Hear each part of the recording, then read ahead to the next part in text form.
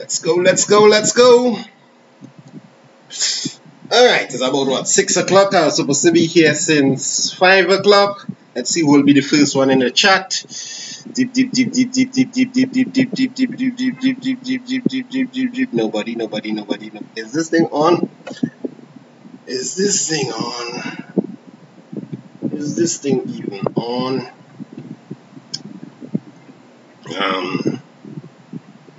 Really happening here, boy. I break the live. Alright, where my phone? I'm gonna check and make sure. Alright, 6 o'clock we start some Chem. I named this session from 0 to hero and I'll explain that just now.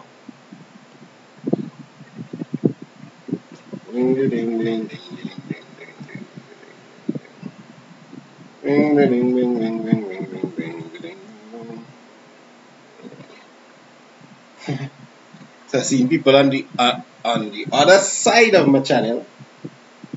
I see 2 people watching. 2 people watching the live. Let's go. You are okay. Yeah, we seen some names. Prelo, you got No Jama, Satish, Menace, Zakir, King Lavish, Just Kells, Giovanni, Josh, Shakiria. Alright. Jaya, Aruna. People touching down. It's Chem time, people. It's Chem time. So we ain't starting yet. We know we had to talk a little 4 minutes, give people a little time to jump in. The live. 122 watching now. Alright, so we jump from 2 to 122. Welcome to those 120 people. You're important, man. Chem time is here. We are going to do a lot of Chem. I have some disclaimers to make. You're seeing from 0 to hero there. Obviously, that doesn't mean if you know 0 in Chem. Just one live with Cohen Spring are going and take you to one or distinction in Chem, right? If you know 0, you know 0. They're not going to make you get one or distinction just so boom. Hey, we had to go through a little talk first. Let everybody get the notification. YouTube will send out notifications like this. Instead of just doing so and let everybody know that I'm live, they're just sending it out like this. Seeing people saying ad matters easy, ting, clickbait. Right? Press like. Do all you have to do, press like on the stream so it will build up faster. What do you think about ad matters sweet? I get a glimpse of a lot of the questions. People tell me a lot of the questions. Seemed like the only troublesome question was the question with the stationary points where you had to do a little back working. Some people wasn't accustomed to that style.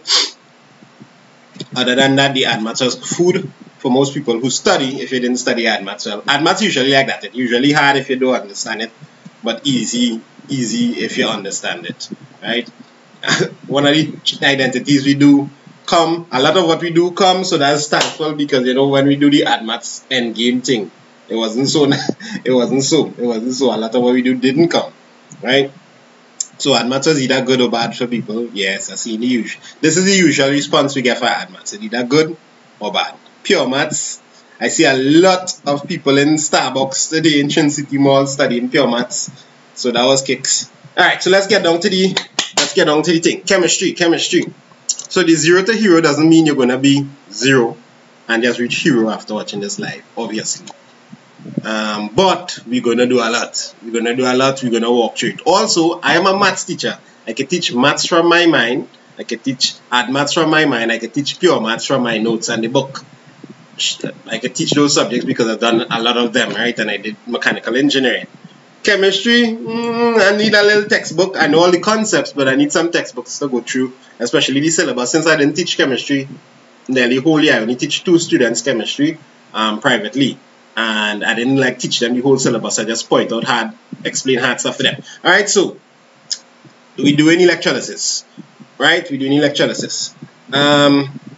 So that's just a disclaimer there. Also, I am functioning on 0 sleep. Alright, I've been doing this live thing nearly every day now, and finishing 11, then answering questions straight up to 1 o'clock, 2 o'clock. Sometimes I'm going to sleep on Instagram, and then I wake up, I go to work, I teach, then I teach lessons sometimes in the afternoon, and then I come back and I hit the live again. So I appreciate the fact that I have 0 sleep. I think on my end game here myself, So tomorrow I might be able to do anything tomorrow. So I have a lot of private jobs and school jobs, like to help promote the school overloaded. Right? So I seen 205 people online. Y'all we just waiting for more people to come on. And the last disclaimer is, you all know on this channel my policy with textbooks is that I don't just promote one textbook. I try not to promote a textbook, because if I have right now 21,000 subscribers. If I promote in one textbook, it might mash up sales for our next textbook guy. It might mash up their sales, or just boost up one textbook. I don't want to make no textbook war kind of thing. But for chemistry, I gotta make a little exception. The textbook that I recommend for chemistry, for this style of revision here, the textbook that I recommend is this textbook.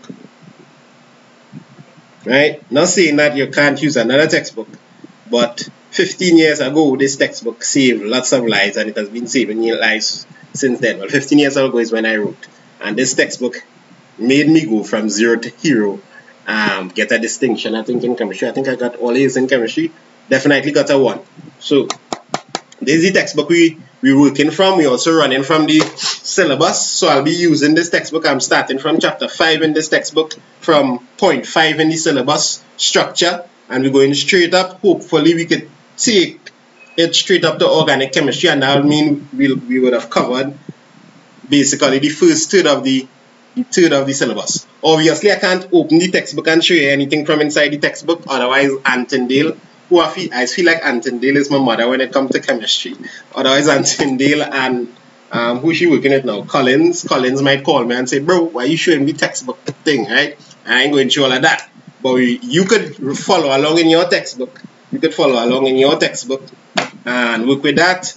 I also may use the extended version of the textbook, which I also recommend. I have a good bit of chemistry textbooks. I have my pure maths chemistry, I have my Cape chemistry textbook, and I have the chemistry for you and the next chemistry for CSEC or some kind of thing textbook. But we ain't gonna use them thing. I feel good there. Alright, so that's the introduction, that's the disclaimers. I can't show you anything from inside the book, but you can turn to chapter 5. We're going to start from there. So it's like a lessons, but yeah, I can't show you the book, right? So those who don't have the book, well, I just have to rely on what I tell them and stuff like that.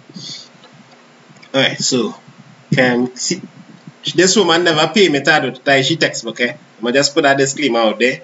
But I mean, and if you want to talk to me and thing, I'm sure you know how to get in contact with me if you want to pass some money and thing, you know, little ad deal, ad revenue and thing. Then go to help tell the people that your textbook seem to be the best. Anyway, there you go. So we're going forward. 300 people online. Let me just.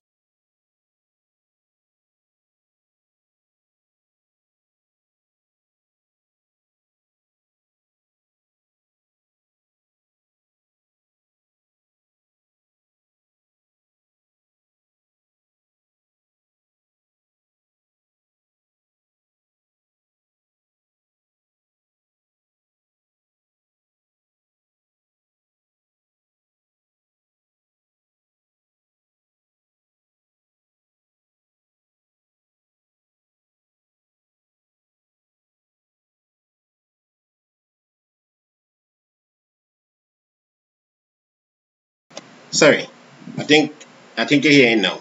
The audio is off. Let's look at the syllabus as far as this is concerned. 5.1, we're going up with that. So, oh shucks, I forget to empty my iPad out all this stuff from last night.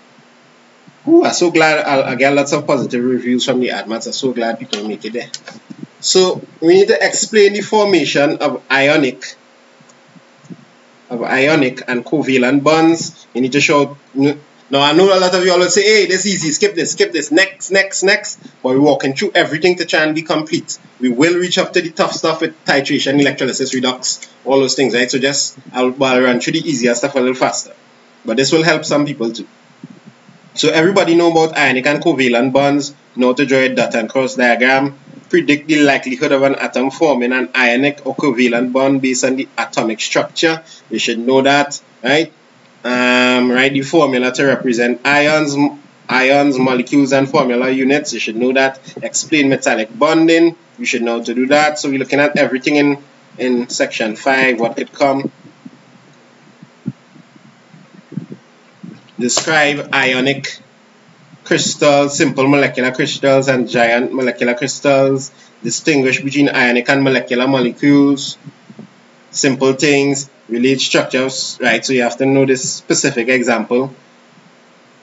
Excuse me, the structure of sodium chloride, the structure of diamond, graphite, properties and uses. Talk about the melting point, solubility, water, conductivity, hardness, lubricating power, graphite, right? So you're investigating melting point and solubility of solids based on whether they are molecular or giant covalent, giant molecular, or ionic crystals. So it's basically ionic crystals, simple molecular, and giant molecular, right? And what else in section 5? Now this will most likely be a question for you tomorrow. This will most likely take on the form of a question for you tomorrow.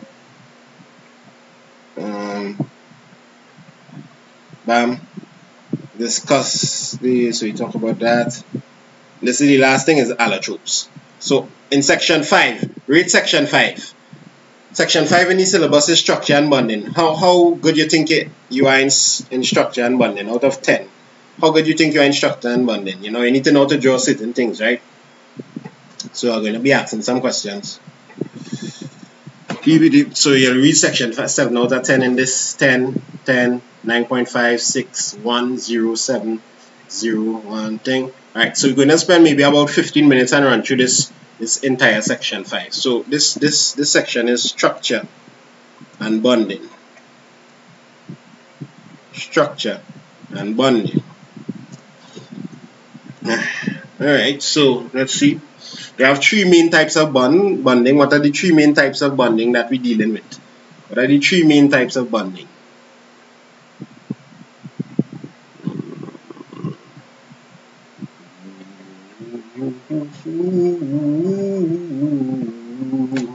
Three main types of bonding. Can I see that in the chat?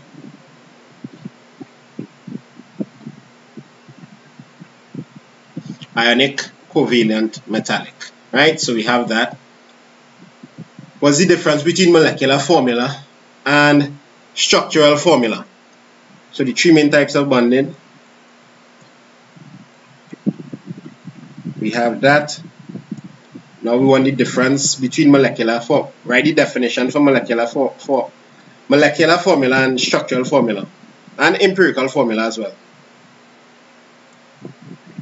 So I need to see some definitions. So we have covalent, metallic, ionic.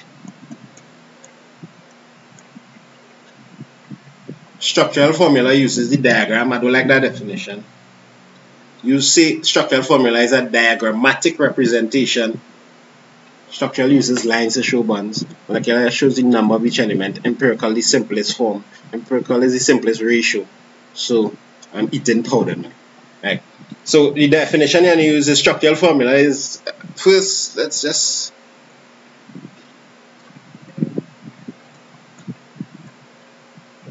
we have the molecular formula, we have the structural formula, and we have the empirical formula. You want a clean definition. If I was you, I'd use the definition from this book. Once again, I recommend, that's the next reason I recommend the Antindale, which is what we're working along with, that and the syllabus, because they give you nice clean definitions. So I'm seeing good definitions now. Number of atoms each element in the compound, right?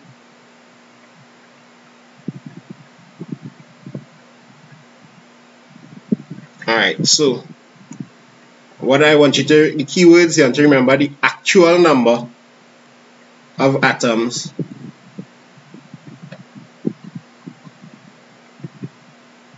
So the actual number of atoms present, I just cutting it short to help you remember the keywords there, so I remember it, in one molecule. So actual number in one molecule. The structural formula is a diagrammatic. You want to use this exact same word, diagrammatic representation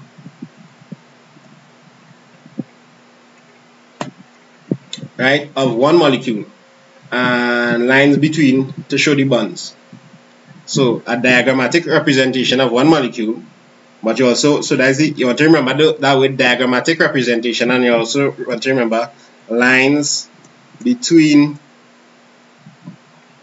atoms equal bonds or shows the bonds.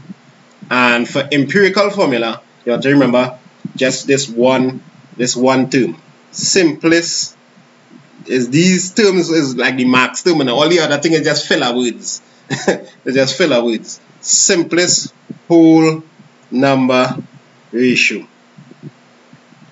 So those are the keywords you have to remember. I hope you're all writing it down with me, or probably you know this already, so you're doing something else. You can just have the stream playing in the background, and when you see topics that you don't know, come and do it. Covalent. So how are you going to describe covalent bondings? Two or more. What I mean by that for empirical? Okay, we'll talk about empirical a little more. Okay. So for example, if a compound was, this is C2 H4. This is ethene. So I just explained an empirical formula for somebody who asks. Let me use a different color. We'll use an example. So write the molecular, this could be a question in your exam. Write the molecular formula for ethene, write the structural formula for ethene, and write the empirical formula for ethene. So example, the molecular formula would be C2H4 for ethene. The name would be ethene. The structural formula would be like this. And you know there are different types of structural formula, but I'm not going to do organic because I do all of organic in detail, real sweet and nice already. A lot of people already on that video, on organic video. And I see also now we feeling like zeros. And also, y'all, I won't be watching the chat as much. I won't be watching the chat as much. So this is the molecular. This is the structural. But the empirical, you'll need to break it down. So like you see C2H4, you need to break it down into a ratio. CH2. This comes in more into play in chemistry in form 6, right? When you're doing some quantitative analysis. Alright, so CH2. Why? Because like you break it down in the simplest whole number ratio. Okay, so for the new people who come on, I'll just tell them when they ask any question, yes, we're going to reach moles, yes, we're going to reach all these things, but we're going in order. We're going in order. Start from chapter 5 in the Antindale. I start from point 5 in the syllabus. You could work along with your Antindale. I can't show content from the Antindale for obvious reasons, but you could work along with yours if you have the book. Metallic bonding between two or more non-metals is covalent. Metallic, so I see nothing for metallic or ionic.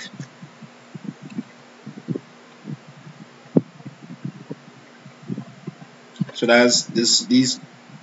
These are obvious. Covalent is two or more non-metals. Metallic is metal between metals. Ionic is metal and non-metal. Alright, so I'm not going to take no time on this.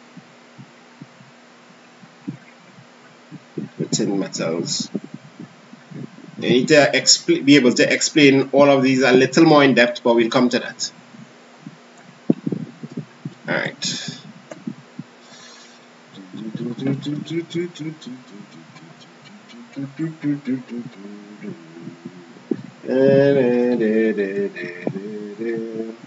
What next? What next in this? Any questions so far? How you mean? Ask any questions you'll have based on what we do. So talk about the electron, C model, Cohen Springer. Yeah, I'll talk about that just now.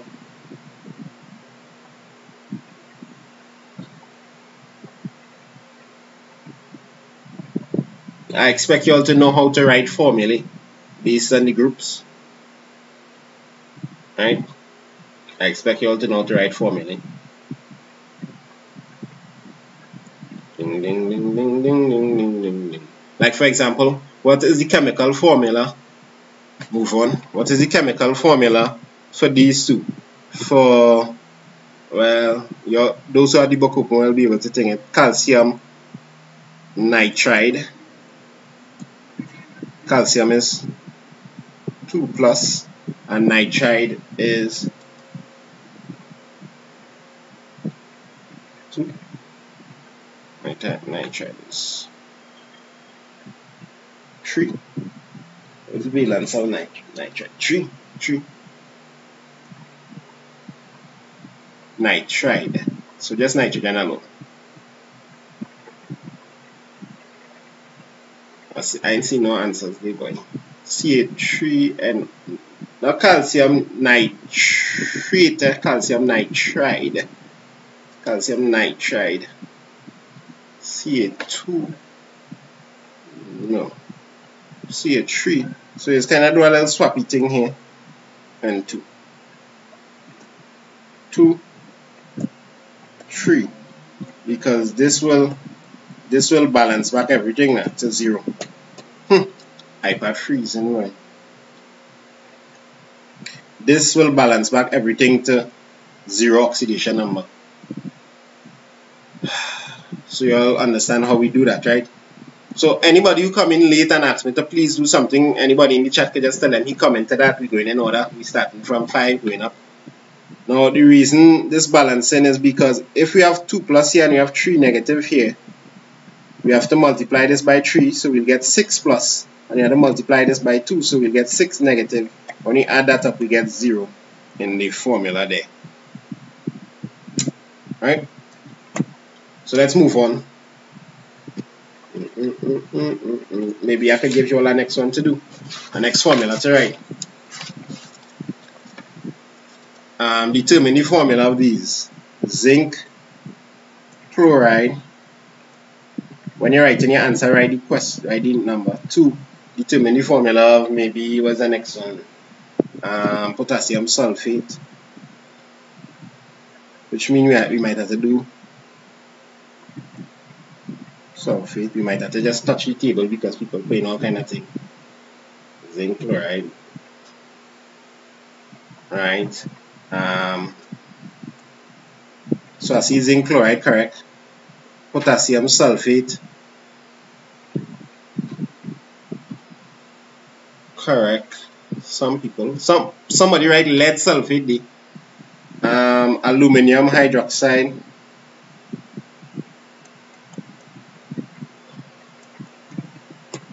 So aluminum hydroxide is number 3. Potassium sulfate, correct. Right. So most people have the potassium sulfate detonating A2SO4.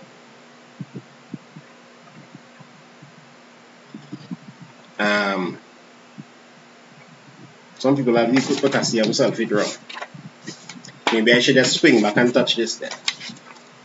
Very quickly. Where is this? Where is this? I need to touch this for some people. This is between cations and anions. So cations, you know, you have different valencies, right? You have the monovalent ones. Give me your monovalent aluminum hydroxide, correct. So people get the aluminum hydroxide correct. So give me the monovalent cations that you can remember. Meaning, like we have H+. What else? Right? You have potassium. Give me a next one. Sodium. Copper. Silver. And our good boy here, ammonium. I leave out any. I guess you could put lithium too. Any group 1 metal will jump in here. Right? Okay, so that's the monovalent. What about the divalent? Divalent. Give me some of the divalent ones. Divalent. So you're writing this down. So the only exceptions here in these would be what? Hydrogen. Well, all of these you should know already. Hydrogen, potassium, sodium. You just need to remember copper, really, silver. You should know ammonium one time. And you should know this because this is a group 1. So you just need to remember copper and silver is 1. Right? The twos are those kind of amphoteric guys, and magnesium. So you have magnesium. We have calcium. Everybody else in 2. Like, before we come to 2. So 2 is the one you don't really bound to learn. You ignore 2. Right? Instead of trying to learn off all of those in 2. You really just learn the trivalent. And everybody else will be in 2, right? The trivalent will be Fe3. Fe3. So Fe3, 3 plus. Iron 3 plus. And aluminum. Because aluminum in group 3. So once you learn these and these, you know everybody. Because that's like the only thing you need to learn there. Copper is 1, silver is 1, iron is 3. Well, it have one form of iron that is 3 plus, and there's aluminum with 3.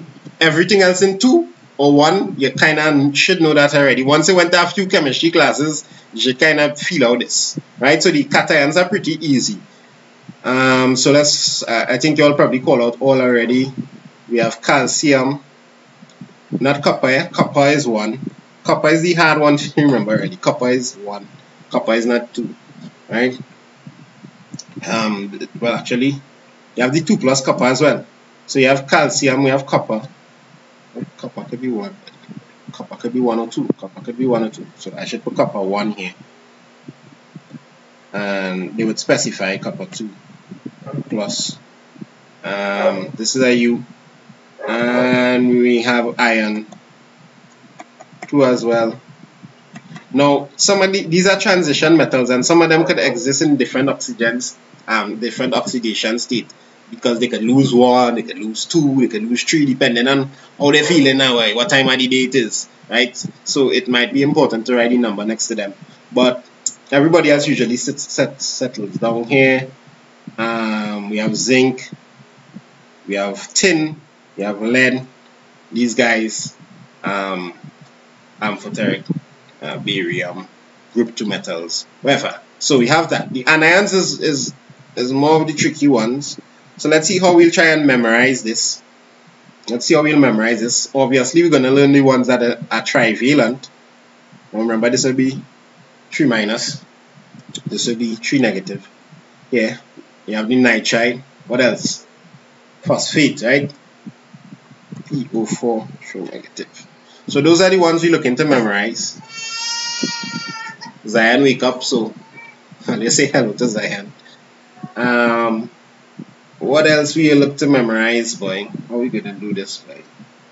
Then you see, I'm trying to show you all how I would think about it. Oxide is one that you'll always know, because this is very popular. Anything you all have any techniques to memorize which you have to memorize? CSEC with you have Zion, wake up here, Luis. Memorize the divalent ones. If you memorize the divalent ones, the divalent ones have less for chemistry. CSEC. So let's memorize the divalent ones, and once you memorize the divalent ones, everything else, ignore that. Now somebody said this not coming, but this kind of tied into everything. You see, like just now when we was naming, we was creating these things. The formula, the molecular formulae. You had to know this. So that's why I just dressed back to this, to just touch on this. And also to refresh with myself. I didn't I didn't teach this kind of easy part in chemistry in a long time. Alright, so sulfide, everything in sulfate except hydrogen sulfate. Hydrogen, anything is B1 minus. So polymers I have done videos on that already. So you all just remember to tell any new person that talking about any different topics that I am going to do it, or if it's organic chemistry, I've done it already. All of organic chemistry has been done already. You could search it up. It's been done very concisely. Alright, so we have dichromate, we have carbonate, we have sulfate, we have sulfite. Alright, so we have sulfite, sulfate, dichromate, carbonate, and then the rest will be will be monovalent. So we have the mono, we have the di. So yeah, I think the best thing to do for you to learn this, if you're getting problems to learn this, if you didn't do much chemistry and you're really going from 0 to hero, is to learn off this. Just make sure that I sit down with you. The sulfide, the sulfate, the sulfate, carbonate, dichromate, everything else will be monovalent. So the monovalent will be like hydride, hydroxide, which you should know. All the halides, fluoride, fluorine, chlorine, well, fluoride, chloride, bromide, iodide, and then the hydrogen carbonates, the hydrogen sulfate, manganate, and ethanoate. Ethanoate you should just remember as well. The nitrates and the nitride too, right? So I didn't really write them here, but in your book you could follow along with them. So we are assuming that you're zeroing on this now. So doing these here should be easy. Let's just get them back over again. Zinc chloride. So this is that. This would be 2. I shouldn't put it like that. I should put. I think this 2 negative. How is right? 2 negative. 1 negative 1. Negative 1. Negative sign come before or after? You all are rusty on this. 2 of this. So to balance it off, it's like the 2 come across here now. Right?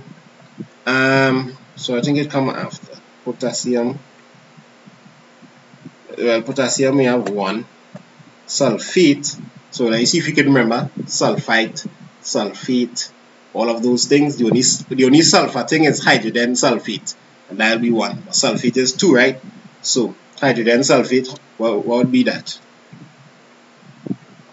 And you know, 8SO4 potassium. So we have K, we put the 2 here, and you put SO4, right? Now, if there was a 2 to go here, you know, you had to put this in brackets like that, right? And aluminum hydroxide will be AlOH, because the hydroxide is 1. So it's like, if you had to put 1, you don't write it. Alright, so that was easy. So you could go back into number 5, just leave number 5 again, making sure we have everything.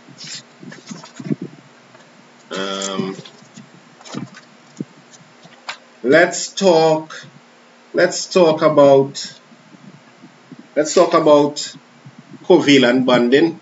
You need to draw a dot and know how to draw a dot and cross diagram. I can't really ask you to do this because I hate when ball that was easy for you. Yeah, man. I make a mistake. Where I make a mistake, somebody say, sir, I make a mistake. So I hate when. No, I don't think I make a mistake. I didn't make a mistake.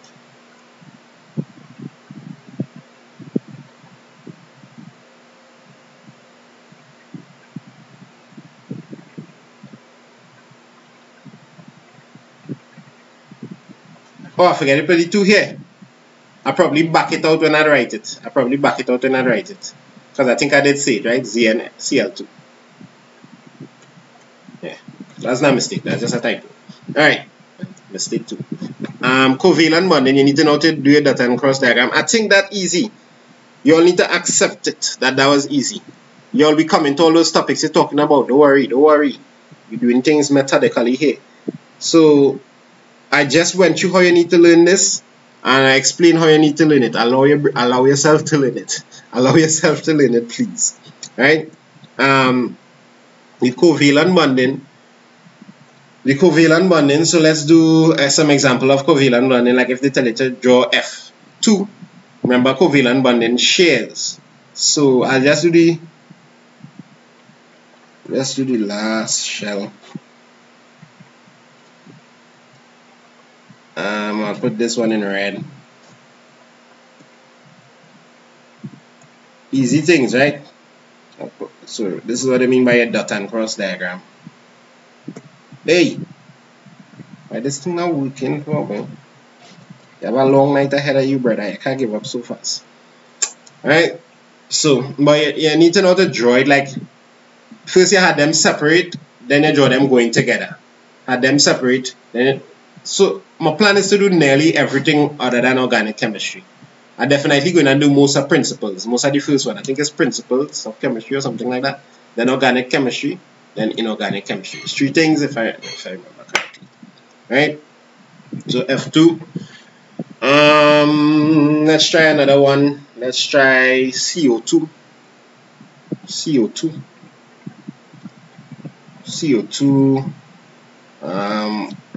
You join the carbon.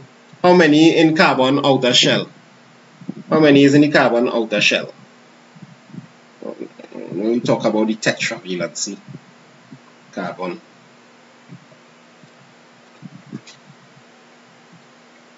Carbon in group 4, that's right. 12 in carbon outer shell, 4. So you go with 1. The thing with carbon dioxide, we're going to form double bonds. 1, 2. I'll make sure I join this nicely. 2. Alarm ring off. 4. Then oxygen. How many in oxygen outer shell? How many in oxygen outer shell? What's that? Nice. Alright, y'all. So it's time to eat. We had 5, 6, 2, 6, right? 1. Let me put dots. 1, 2, 3, 4. Better pull them to the side a little bit. 1, 2, 3, 4, 5, 6. So if we count up now, if we take a little count up, 1, 2, 3, 4, 5, 6, 7, 8, complete full outer shell. 1, 2, 3, 4, 5, 6, 7, 8. Everybody feeling good? So covalent bonding, they share the electrons to get a complete outer shell. All we need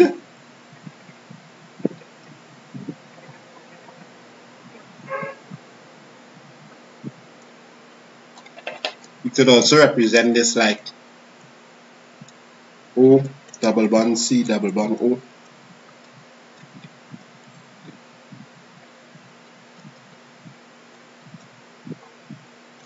What do they mean when they say diatomic molecule? Chat, what do they mean when they say diatomic molecule?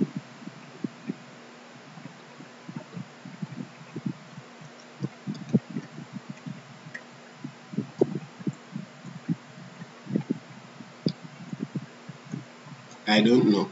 Cl2.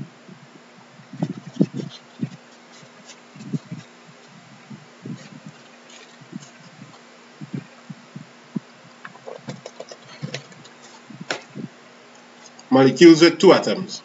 Of two of the same atoms bonded together, right? Name the 7 diatomic molecules. Now all of these form simple covalent bonds. Name the 7 common diatomic molecules. Keep writing them there, take a look.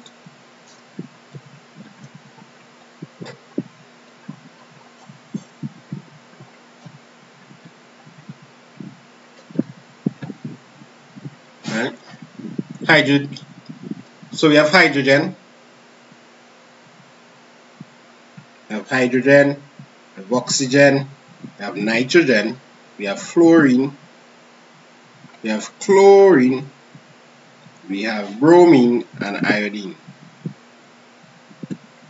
These here are halogens. Right? So they just bond up with each other. They form strong covalent bonds between each other. Right? But the molecules themselves have weak bonds. Right? Alright, let me see if I could.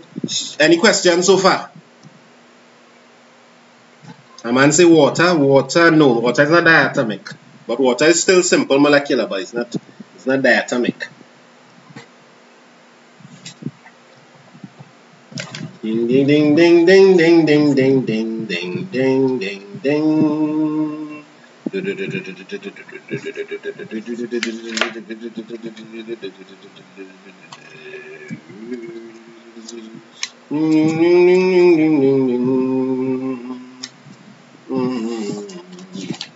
So I think we cover everything there. F is a halogen. Yes, F is fluorine. Hey, what going on with you there? You serious? What kind of question is that? Water won't work. Next. That's not how you spell next in this chat, partner. Good one. Next. Well done, Louis. Tell the people them. Polymers, please. Why people keep saying polymers? Search Cohen Springer polymers on YouTube right now and you'll see polymers all over the place. Right? What's the different? What's the definition of a polar molecule versus a non-polar molecule? So polar versus non-polar.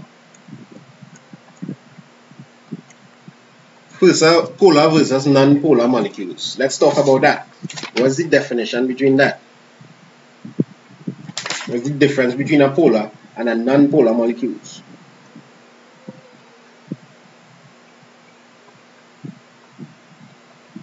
They have charges.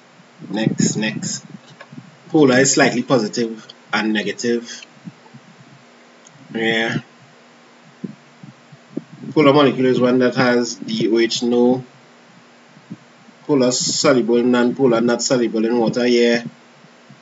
That is the difference. Polar molecules can conduct electricity slightly, depending. Polar molecule is a molecule that can. Yes, but what makes it polar and what makes it non-polar? So let's talk about that.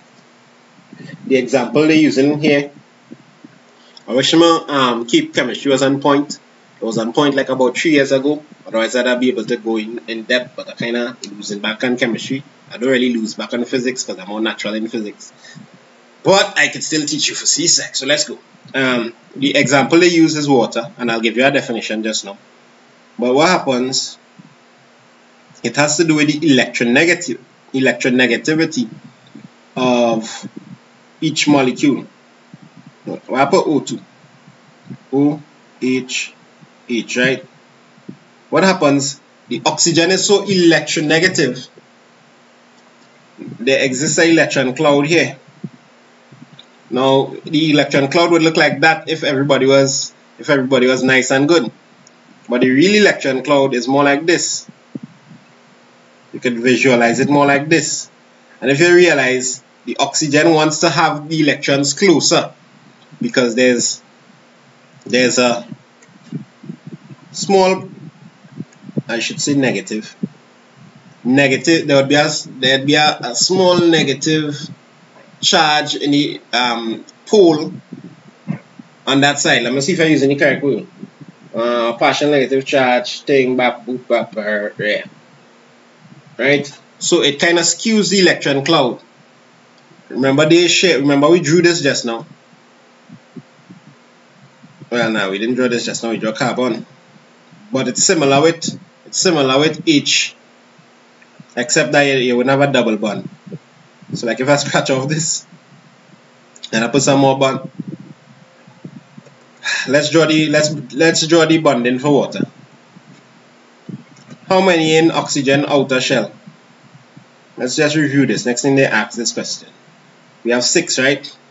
But we know hydrogen only want 2. So that is, we're gonna put hydrogen down here. And oxygen is just like a big molecule compared to hydrogen. Hydrogen only want 2 to finish him off. So bam, the hydrogen is all well and good. But the oxygen will still have 2 lone pairs up there. So because of that, this part of the atom there's a slight negative excess charge going up there. Here will be slightly positive. Here will be slightly positive. And it will stick like that. So this making no sense? How it not making no sense? It's like they're playing tug of war for the electrons. And the oxygen is winning. The oxygen is keeping all the electrons. And what you know about electrons? The negative. And what you know about, if I take away all the electrons really existing up here. Let's say most of the electrons are up here. The electrons move, so they're mostly up here rather than down here. It means that the nucleus of the hydrogen kind of exposed. And what is in the nucleus of the hydrogen? A proton. So you have a positive charge again exposed out here, and here again negative, right? So because of that, let's clear this whole thing and let's draw a cloud. You can think of the water molecule like this. This side negative, this side positive. This side negative, this side positive. That means it's polar. There exists a pole there. And because it's polar,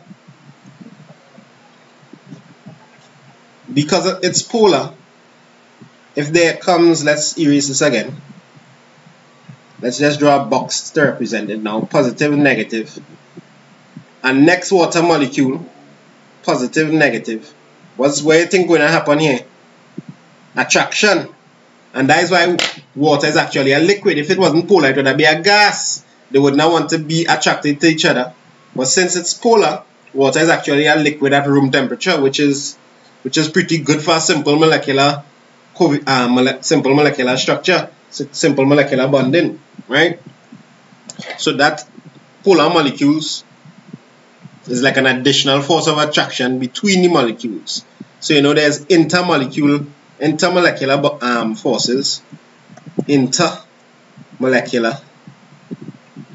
forces, and then there's intramolecular forces. What's the difference? What's the difference, people? You can take some time. Text or WhatsApp. You can take some time. I don't know. You can take some time and write that. You can also take some time and snap the thing and Instagram it. You know, always do. I didn't see no answers.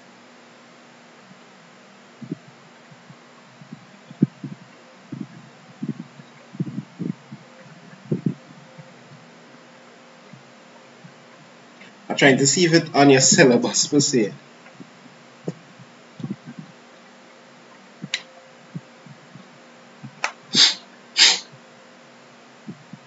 Yeah, we come in the definition for the polar and the non-polar. Why this isn't looking up, boy?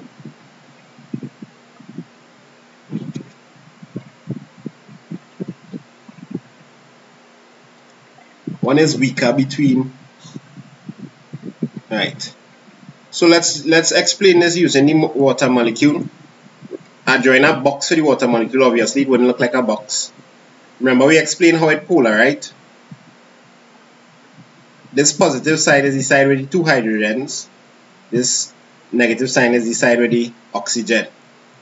Because of the electronegative. Because oxygen is more electronegative, way more electronegative than hydrogen. Right? What will happen? Between the molecules, there would exist a force. The forces between molecules, and everybody say there, intermolecular forces that exist between molecules. But now, if we zoom in on that director, if we zoom in on the molecule and we see back this, the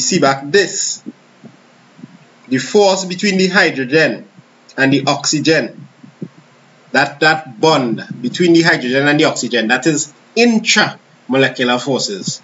That is the strong covalent bond. So inside here you have a very strong covalent bond between the hydrogen and the oxygen.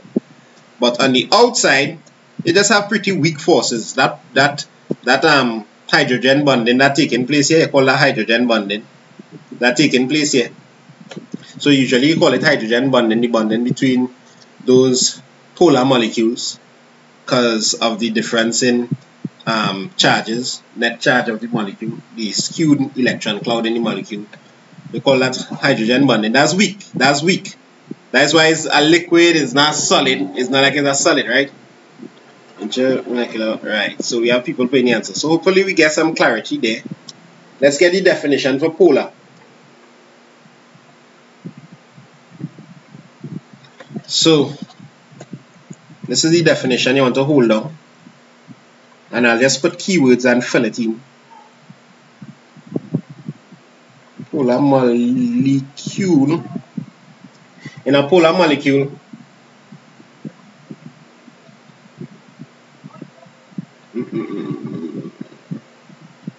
you'll use one.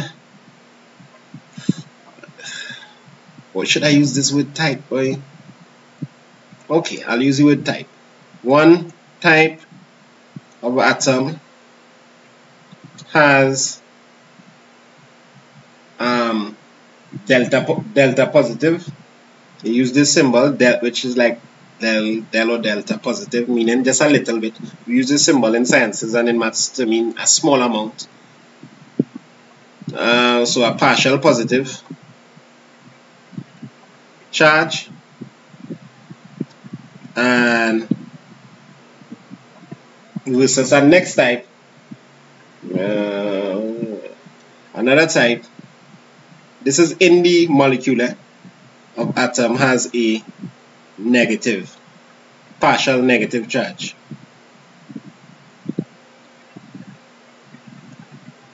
And why does this arise?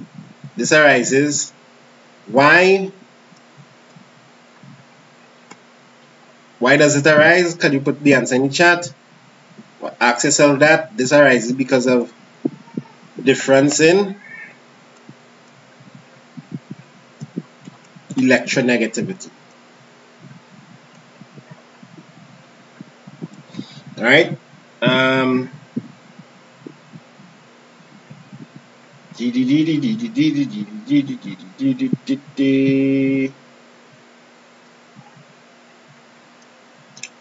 The electronegativity, that definition for electronegativity, in case that come, but you're not really going and see that in a big way, but it could come. Electronegativity, that's not my iPad playing the fool.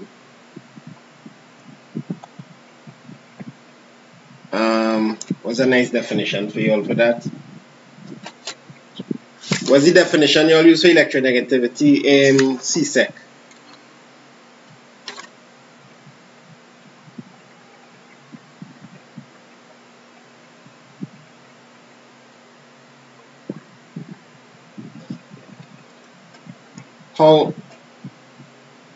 How strongly an atom attracts that two T's. What's going on here, boy? Electrons. Right? So electronegativity is how strongly an atom attracts electrons. How strongly? Yeah, we go work with that. The tendency of an atom to attract electrons to itself. Yeah, we go work with that too. Yeah, that's good. So polar molecules arise because of the difference in electronegativity. The definition you want to talk about is a partial positive charge and a partial negative charge existing on the atoms, different types of atoms within the molecule. And examples, give some examples of polar molecules. Well, water is the big bad boy you always use.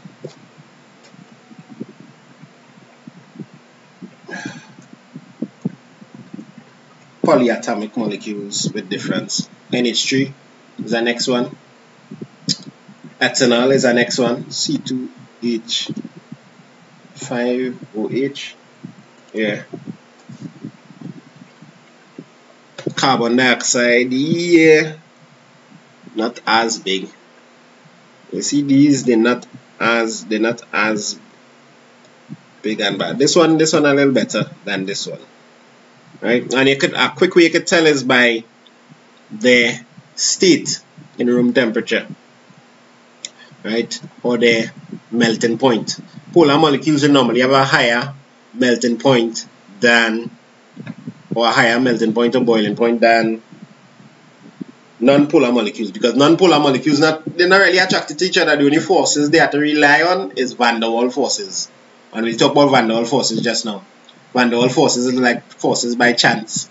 Methane is not polar. So methane CH586 is not polar. So this is not one. Methane is not one. Why is methane not polar? Because methane CH4, methane is non-polar because it just although there's C and there's H, it's just perfectly balanced now. It's just perfectly balanced. Symmetrical. It's a symmetrical molecule, so it has no chance to be polar.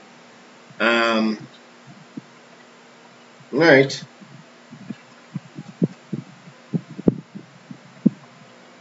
So in a non-polar molecule, you'd have the opposite of this taking place. The different atoms, the electronegativity is the same or close to the same, so you don't have any difference taking place. It's similar. You can use it with similar. So that's non-polar. So give me some example of non-polar molecules. Somebody already said methane is an example of a non-polar. So if you're taking a look at the chat, you'll see some really good stuff popping out in the chat to help you with your revision as well.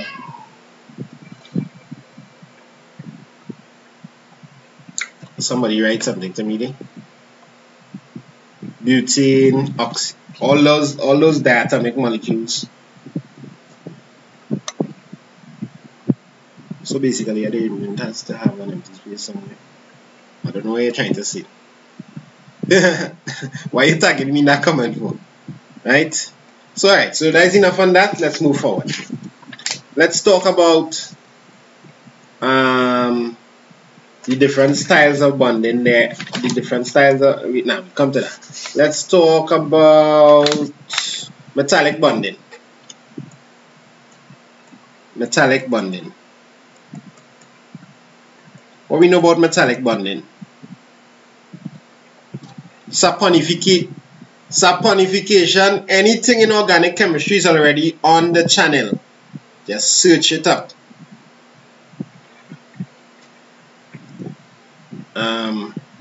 Metallic bonding, explain. The hair coming back, it coming back in a little bit. Every morning I come and I, put my hand and pray for it. Pray for that hairline. Right, so basically what they say there, you have the cations and you have a sea of negative charges that are free to roam around, delocalized. So keywords here would be like delocalized electrons. What are the keywords you want to remember here? C of mobile electrons, free to roam around. Alright, I guess that is it. That is it for metallic bonding. It's held together in a lattice, so you have to remember lattice as well. You have to remember the cations can't move, but the keyword here is free. The electrons are free to roam. This makes it able to conduct electricity. So we need to link this to properties, right?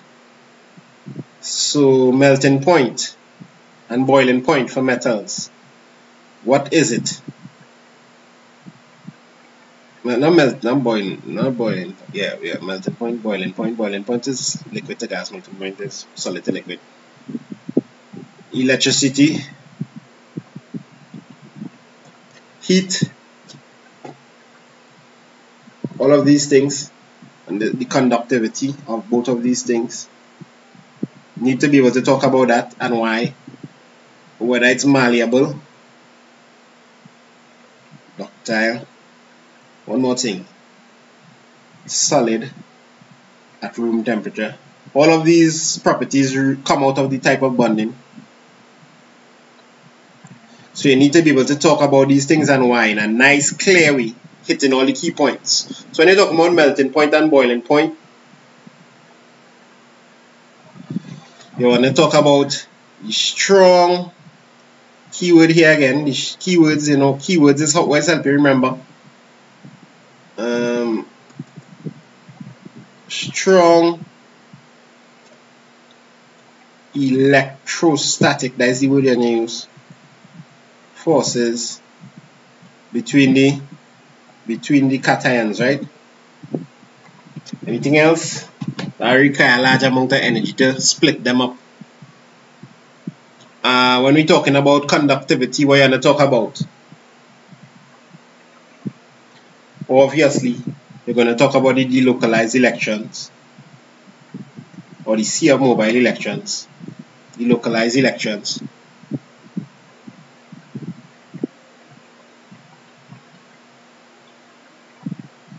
I forget solubility and insolubility. Yeah, but alright, yeah, but okay, solubility and insolubility of metals. Metals are by and large insoluble because they they bonded together, right? But you don't really talk about that with metals like that. I don't remember that hearing about that. We talk about solubility and insolubility for salts, right? Malleable, ductile. Why does this happen? Why does this happen? Give me a definition for that. And for room temperature, you have to talk about the strong electrostatic forces again.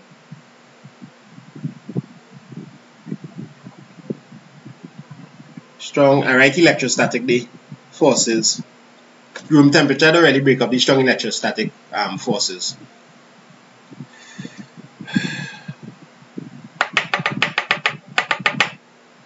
They are easy to bend and move, yes, but why are they malleable? Malleable due to the free flow of electrons? No.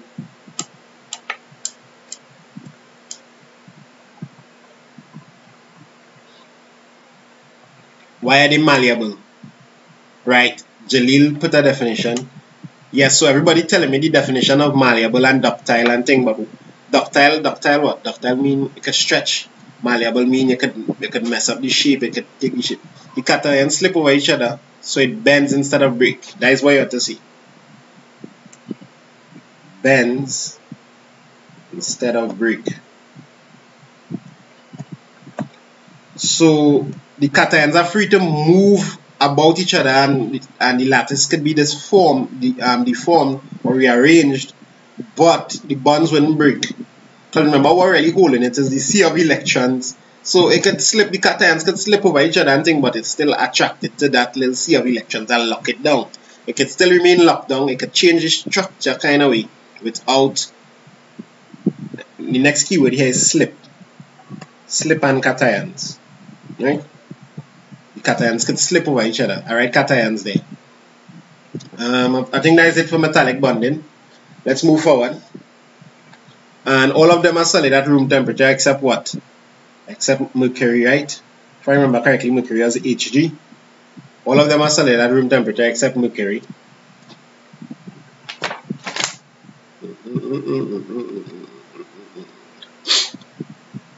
Let's talk about different structures. There's the ionic structure. Explain this structure and what you could expect in that structure. There's the molecular structure. No, I want to say simple molecular structure. And we just went through this, and I'll talk a little more about this in case something else comes on this. There's the giant molecular structure, and there is the metallic structure, which we just talked about, right? So four to remember. And you need to be able to compare and contrast them in a nice way and collect all your marks. Skip moles, is it too easy? No, I don't think nobody wants me to skip moles here. Alright, so let's talk about them in terms of, let's compare these two, ionic and simple molecular. What's the difference in the melting point between ionic and simple molecular?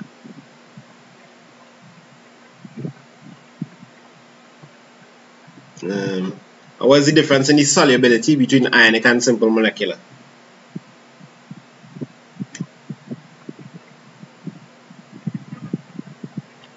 What's the difference between the conductivity between ionic structure and simple molecular?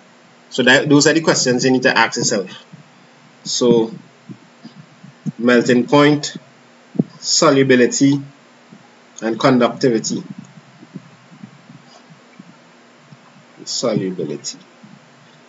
So how they differ? So I'll just talk about it here very briefly. Remember the ionic structure held together by ionic bonding. Strong bonds, strong ionic bonds between molecules, between ions. Don't use the word molecules. Between ions, between the cation and the anion, they share strong. And I don't think we really talk about ionic bonding here in any way. Did we talk about ionic bonding? No, I'll just draw one simple diagram for ionic bonding just now. So ionic bonding, when you're comparing them, in terms of structure, ionic is held, the cation and the anion are held together by strong ionic bonds. This will form a giant ionic lattice, right? Now the molecular structure, we talked about that already.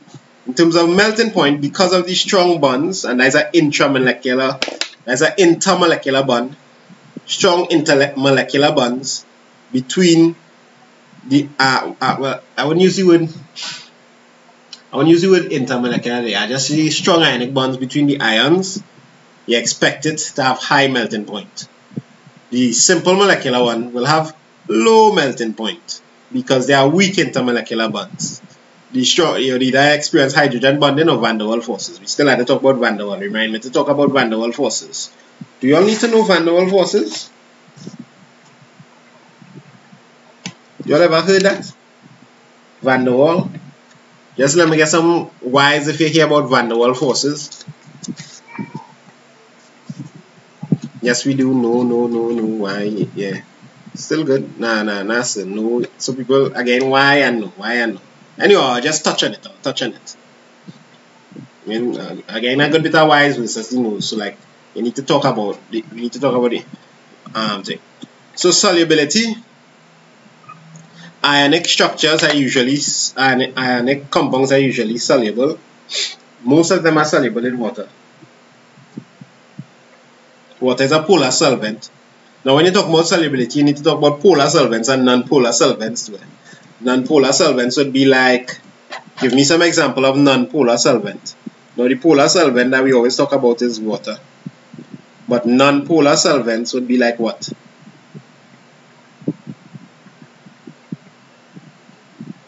Some examples of non-polar solvents.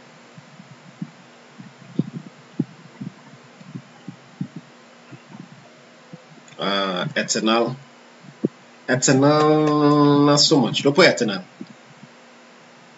Oils, yeah. This is a nice one. Tetrachloromethane.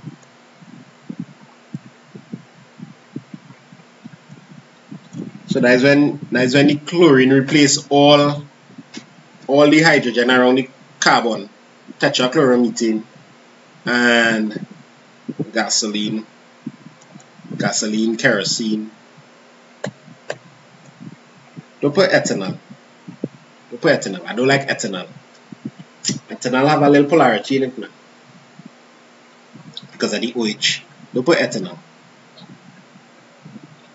Iodine, yeah, right? So this is the popular polar, this is the popular non-polar solvents. So ionic structures will dissolve in polar solvents. Most of them are soluble in polar solvents, but insoluble in non-polar solvents. Like you're not going and take salt and try and put it in kerosene, the salt don't want to dissolve in that. But if you put salt in water, instantly that salt will try to dissolve in that water, right? And it works in reverse for the simple molecular, right?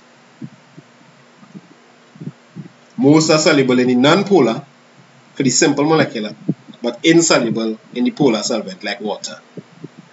Now, if you have polar compound like glucose, glucose is simple molecular sugar, that little white powdery sugar, but yet it is polar. Even though it is simple molecular, it is polar, so it will dissolve in water. So those are like the exceptions. So polar simple molecular substances could dissolve in polar solvents. You have to have a little polarity to be able to dissolve now. Hi sir, I'm from India. I just get a comment on one of my videos. I'm from India. Can you speak in an English language I can understand? I'm really sorry, but the one thing in my video, mostly Caribbean people will be able to understand the English, especially when I get the full swing, especially in the live.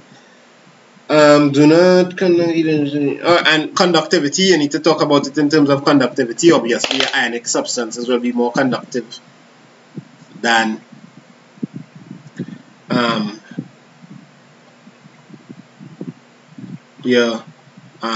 simple molecular substances, but they're only conductive when they either dissolved in water, Raziel or ampersand. They either methane doesn't exist. Okay, why I take this down so quick? I hate this. So if I need to line first, we're looking real inappropriate. Whatever. Anyhow,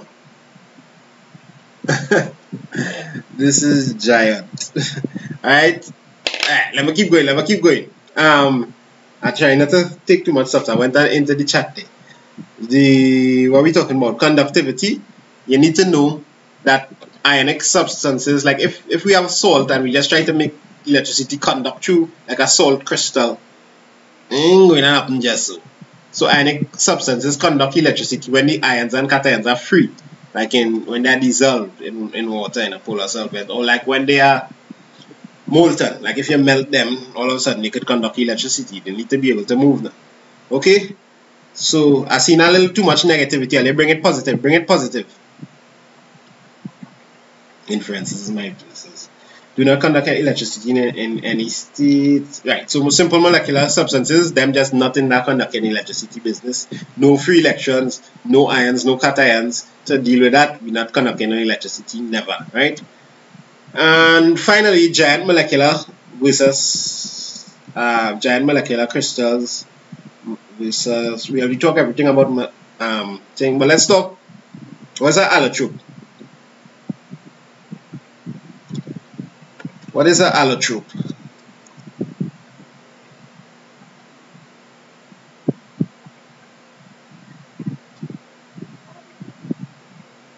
What is an allotrope? Please, in the chat, if you get lost, never ever again type you lost. Please, if you're getting lost, do not type you lost. You know what to type?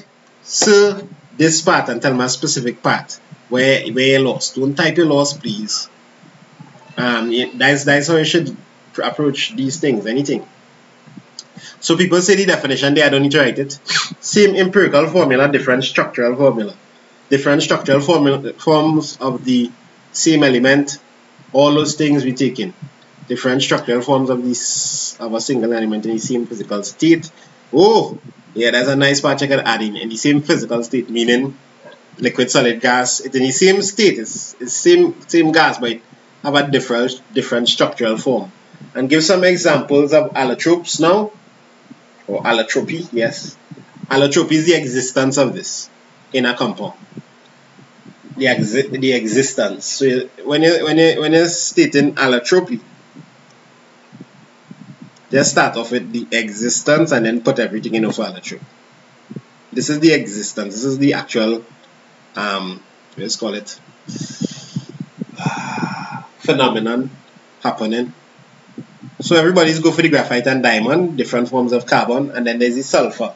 Sulfur, yeah, sulfur have different silicon dioxide is the next one.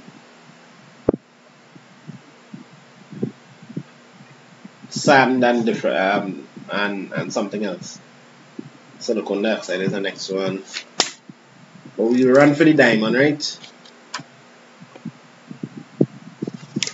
Okay, so run through here, answer some questions. I'm going to ask you all some questions now, and we'll be done with 5. I just had to talk about van der Waals forces and really done with 5. Plutonium. Hey, just go with diamond as an allotrope. So the question is sodium chloride, diamond, carbon as diamond, and carbon as graphite. Oh, I'll need to draw the diagram for graphite. You need to be able to draw the diagram for graphite and the diagram for diamond. Well, you know diamond is carbon 1, 2, 3, 4, carbon, carbon, carbon, and each one attached to the next one, and so forth and so forth. 4 strong covalent bonds, and these repeat throughout. So you have 4 strong ones. In diamond, so this is diamond. The dot here represents carbon. And you notice you see 1, 2, 3, 4 strong covalent bonds, and this repeats throughout. In diamond, each carbon atom is bonded covalently to 4 others, which our next keyword to remember is the tetrahedron. Tetrahedron. To explain the structure now. For graphite now,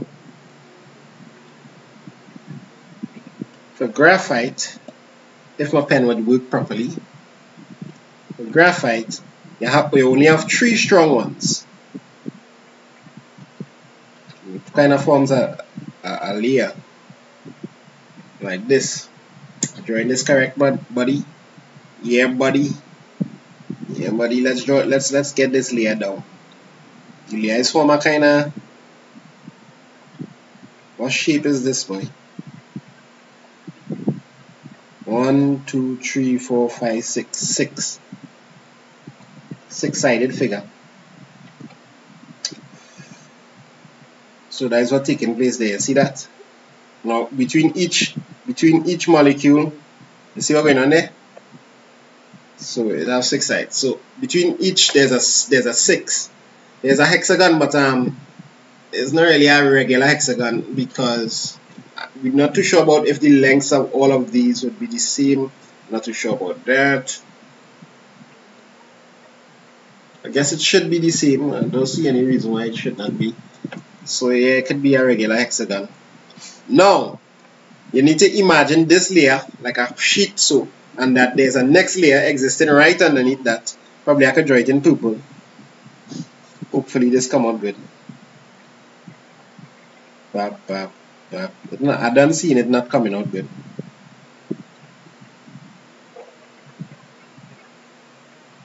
Bam, bam, bam, bam, ding, ding.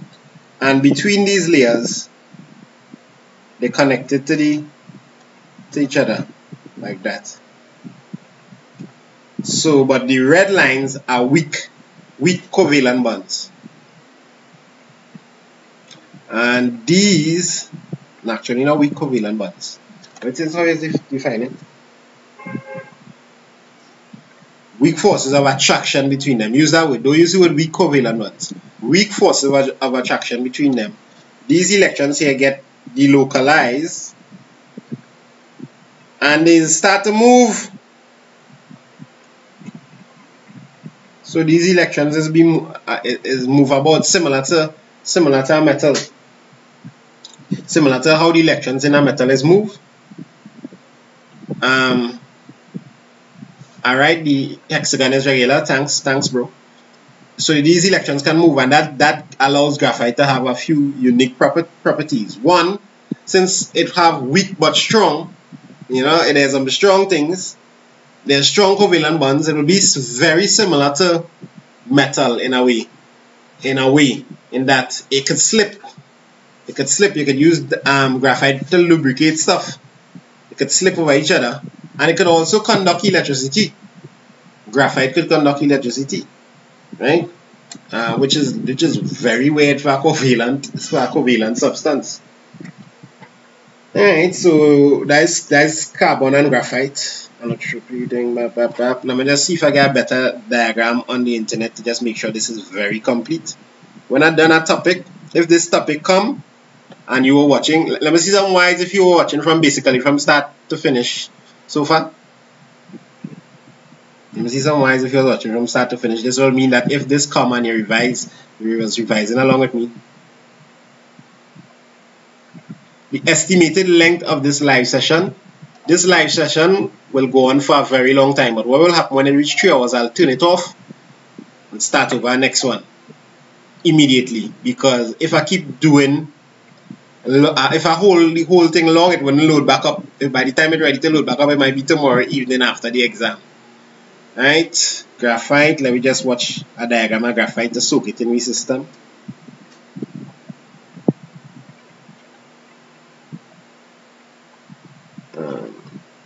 Who got the best diagram here?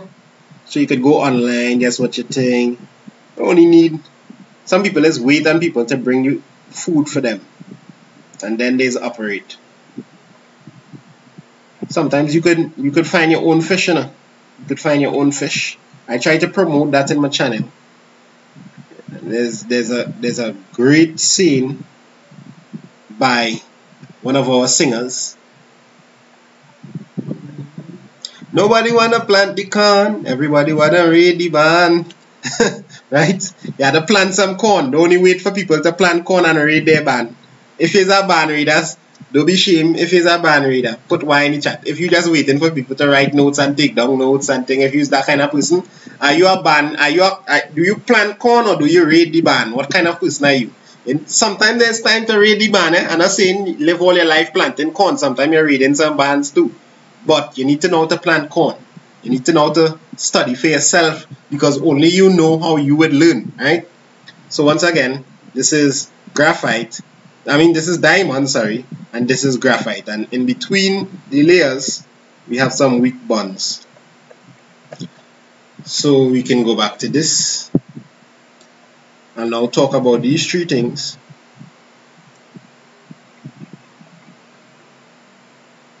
Nobody wanna plant the corn. Everybody wanna raid the barn. Plant some corn, people. Nothing could replace good hard work. Alright, nothing could replace some corn. How many of you all ever plant corn and harvest your own corn and eat your corn? I did that when I was about 7 years old, maybe younger. That's a good feeling, you know? To plant corn, water your corn, see your corn grow, come pick your corn, peel your corn. Put a tip to this is that I put it in the microwave for like about 2 minutes, then you take it out of the microwave, stick a fork in it and put it on the stove and roast your corn. There's an inside way to roast your corn. I'm teaching you how to roast corn in this too, boy. Alright, so you need to understand the differences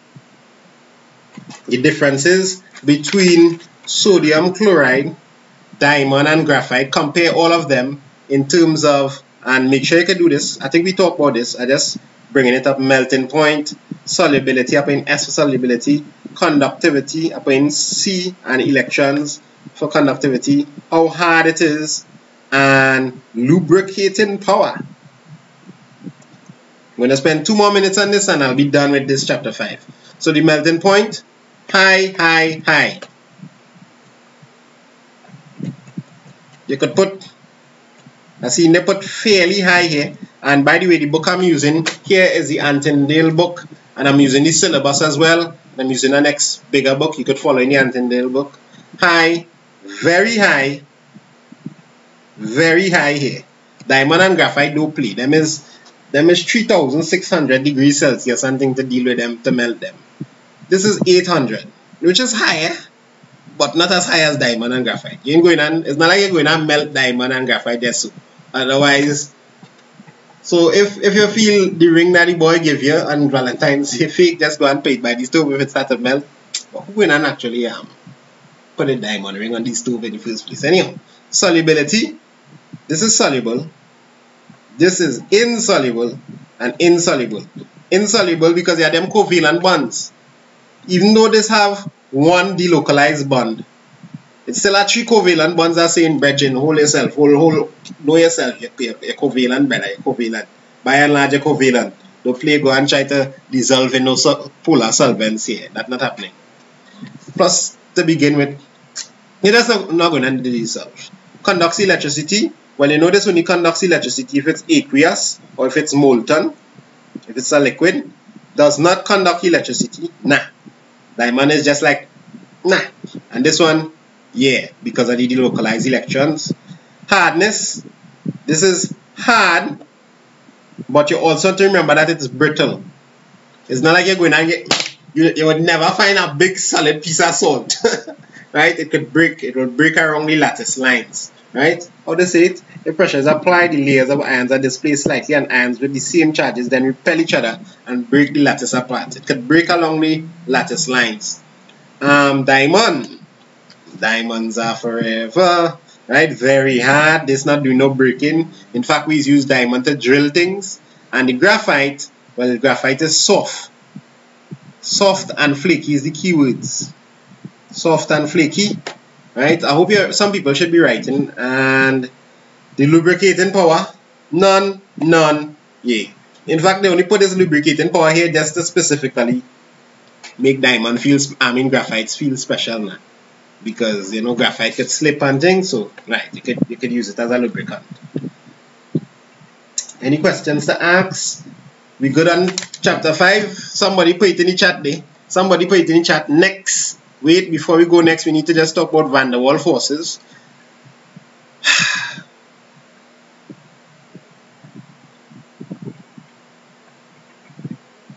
What the hell is Sir doing? Some of you all must be saying, what the heck is Sir drawing there? Let's just mention van der Waals forces in case you see something ridiculous pop up. We talk about water, right? And I join a box to represent the water molecule H, H, O. You understand? H, H, O. Tap, tap, tap, tap. Right? This side was positive, this side was negative. What is the intermolecular force taking place here? The intermolecular force taking place is hydrogen bonding between them. Not van der Waals force is taking place as well, but the major intermolecular force here is hydrogen bonding between them, right? Because you have delta negative, delta plus taking place, and when we explained this already. Ministry of Education, Cohen Springer, keep it up. We'll be right here watching the conduct of the students of the Republic of Trinidad and Tobago. Trinidad, I get a bad name. I laughing right from Trinidad too. Hey, it's not Trinidad and it's Tag Boss, but you know, I don't know if anybody know about Tag Boss, but it's Tag Boss, how we say it. Tag Boss, any friends? So delta positive, delta negative. So this is what keeping, and this is why water is liquid at room temperature. Now, what about a substance that is non-polar? Let me say H2, hydrogen gas, or N2, nitrogen gas. It's just non-polar, it's just a diatomic molecule, perfectly symmetrical. How are they going to stay together? They usually don't want to stay together. But this is where van der Waals forces come in. Let's suppose we have this molecular substance here. Let's call him X. And let's suppose X has 1, 2, 3, 4 electrons. Let's put the electrons red. I'm only going to take 2 minutes to talk about this. We have plenty of things to do. It has 4 electrons running around there. 4 electrons running around compound X, who is simple molecular. Van der Waals forces happen. These electrons moving, right? Sometimes, bam, you look sharp. All the electrons on one side, just randomly they appear on one side, which means a temporarily here more negative than here. Temporarily here just more negative because the electrons kind of leaning towards this side more than here. So temporarily it get polar. So van der Waal, the key word you want to remember, especially for CXC where you don't need to go deep into this. Once you hit them that temporary, they're good. Van der Waal is temporary. Van der Waal. Temporary. I find certain like Corey in the house with a hairline, so trying to help you out, and I just kicks it in the chat. Yes, behave yourself, distracting sir, and I trying to help you out. Let me just find a nice little diagram for this for you all, for the people. I try to make sure these diagrams don't have copyright on them and things, so it's be a little troublesome. Bam.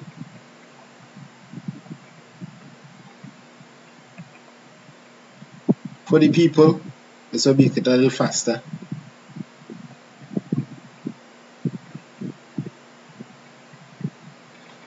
So temporarily, all electrons on one side, this exposes the, you see what happened to the cloud here? Just temporarily. And when that happens, it will induce or impose the molecule we had just now. If another molecule is nearby and he misbehaving, I'm going to put the next molecule small so it could fit. If another molecule is nearby and this molecule misbehaving, all electrons run on this side, it's going to frighten the electrons away in this molecule, because these electrons are negative. So if it's one stand negative here, negative and negative don't really mix.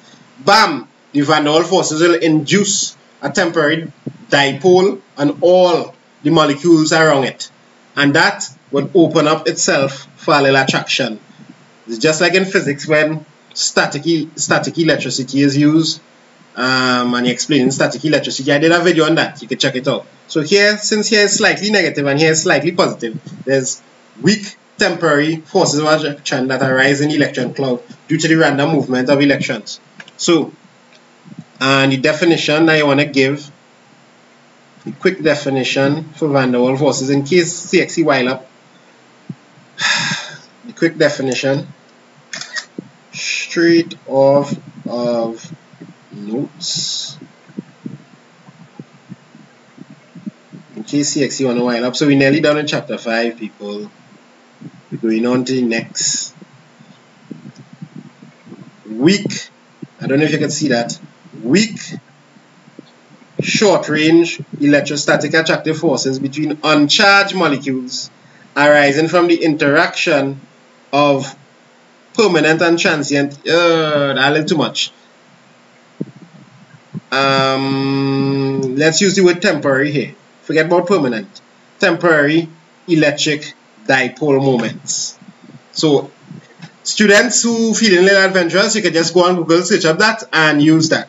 I wouldn't use that big word transient and thing. Just hit them with the temporary. Let's go forward. Chemical equations, writing balance equations. It's going to skip all that because we'll see that as we come into other topics. So we're in chapter 6 now in this book. Let's look at it in the syllabus first, like how we do just now. Chapter 6, dealing with mole concepts. So we might just jump into moles. Yeah, that look like the way to go. Wait, thing relate. Chapter 6 here. So I'm pulling out chapter 6 for the people. Not chapter 6, topic 6 in your syllabus. I want to make sure I cover everything. Going forward, next. Skip moles, it's too easy. Are you really want me to skip moles? Why? Let me see some whys if you want me to do moles or skip moles. Skip moles? Do moles? Moles, people say moles. Don't. So the glare on your forehead is disturbing. Last time people complain about the glare so much we had to go and get napkin and wipe off the glare. The same must wipe your face with your hand, ting. Always the light is the lighting.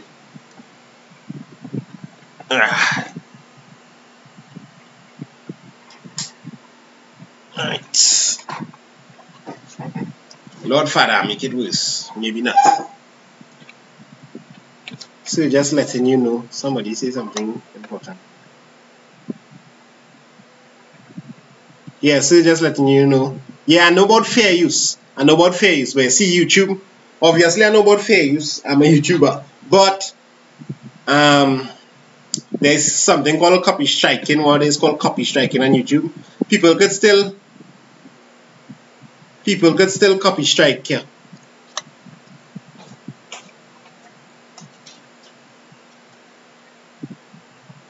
People could still copy strike here, even though you use it in a fair use. And then you have to go through a long process to get a video back up and ting. So just avoid it to avoid all the hassle. Right? I know when you're teaching you could, because I am taking the information and reusing it and teaching off of it. So you can't really, you see, can we copy strike PewDiePie? Some people know about it, yeah. The YouTube system kind of messed up. So like if somebody just think they could copy strike your video, and once they see a little part of your video, of their stuff on it, they could do that, right? Define mole. Oh, Nubia, you see my next pen, this pen going through. Of this pen here. This pen don't write as good as that pen. All you wanna turn off the video, I have to go and find the next. I have a next one and I have a refill for this. Like another point. Alright, so you starting at moles. So you have to define mole and molar mass. Simple. In fact, it right here. The mole has the amount of substance that contains 6 by 10 to the power of 22, which is also called Avogadro's number, or Avogadro's constant. I say avocado, Avogadro's. Avogadro's constant. You find it? Sweet. Yeah. If you could find the box with the tips, I figure I'll put the tips. Alright, I have a next one. Back up. Be prepared, people. Even if you're scared, be prepared. Define mole and molar mass. So everybody should know this definition. Let me see some ends if you don't know this definition yet. If you don't know this definition yet, well, brother, I don't know what's going on with you. Because that's like one of the first definitions people is memorize. Perform calculations involving mole. This is where it starts to get technical. So you'll have mass. You'll have percentage mass involved. You have your RMM involved. You have your RFM involved. You need to know about all those things. Let's go on.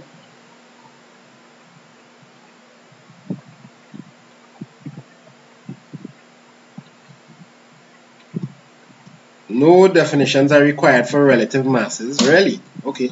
Distinguish between molar mass and relative masses. So between RFMs and RMMs, distinguish between them.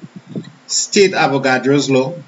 Calculation involving molar volumes. And you must know about RTP and STP. How are you feeling with this? You must also be able to state the law of the conservation of matter. Right, the law of the conservation of matter. Right, balanced equations. Use of both ionic and molecular equations to represent chemical. So this is equation writing. And this equation writing part here I'll kind of skip, but not really skip. You understand? Because when we're doing the other topics, you'll just see lots of equations popping up and we'll talk about them as they arise. Alright, so let's touch on moles. Let's touch on moles and changing between volume and mass and moles. So everybody should kind of have an idea how to write a balanced equation. When I'm done moles, I'll come back and talk about that. Types of chemical reactions, moles. So, people who follow in any textbook, I skipped chapter 6 and chapter 7 to come back to that because we're going to touch moles right now.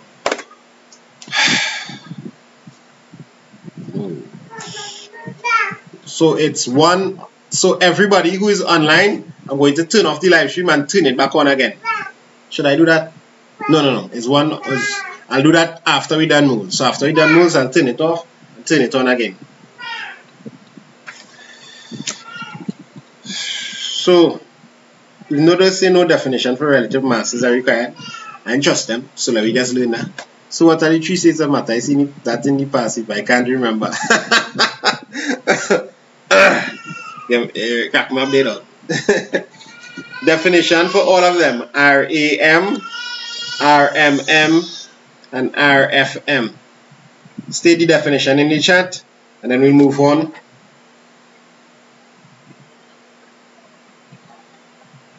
What's the definition for all of them?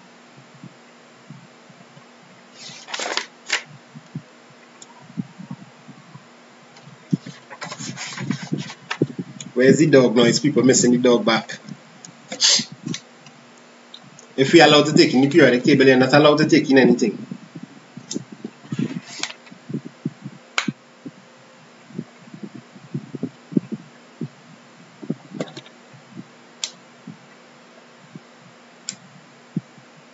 But nobody paying the definitions, and they paying or they paying the what it stands for.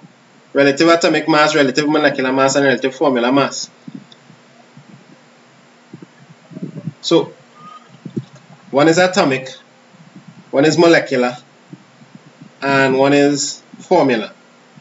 Yes, but where are they used then?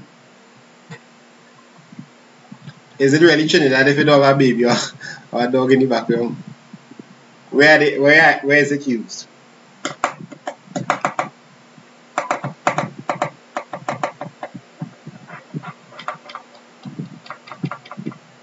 Definitely know the one for relative atomic mass, the definition.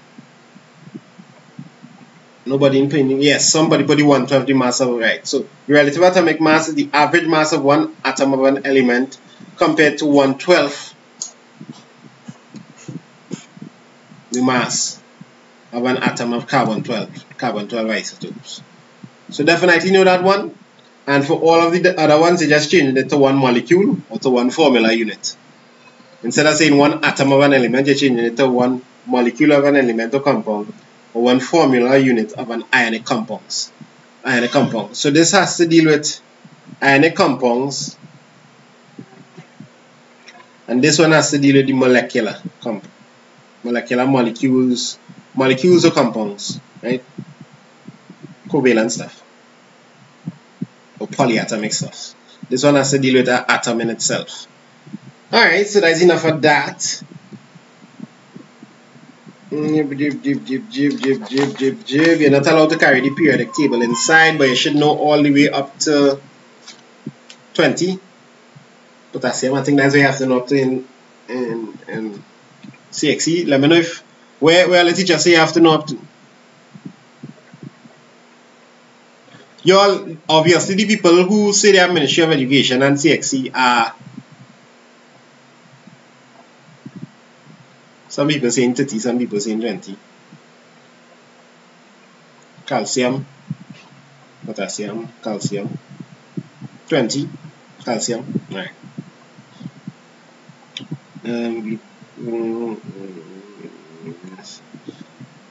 Right, so let's do a question.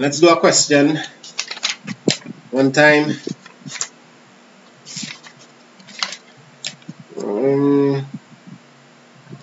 What is the RMM of glucose? C6H12O6. What is the RMM of glucose?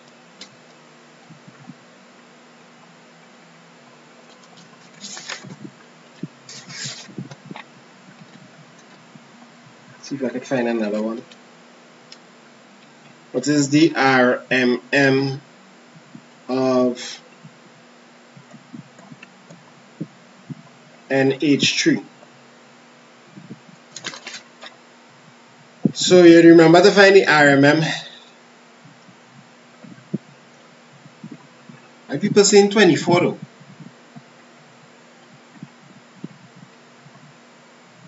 Right, so urine, say 100 KT, should I put the units?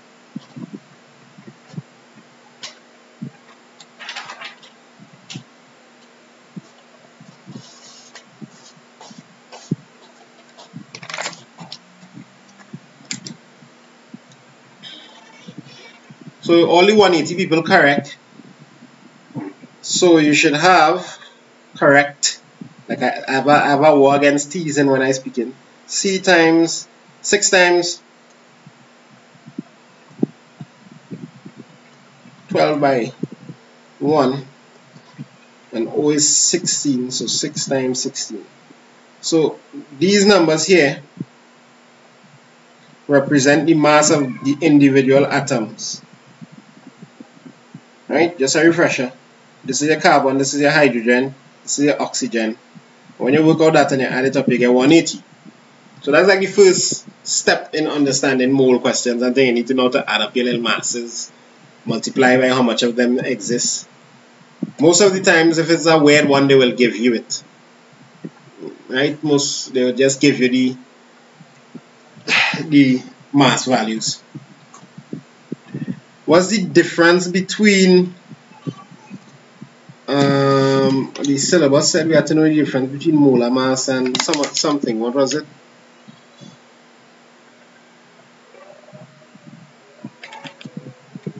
Molar mass and relative masses.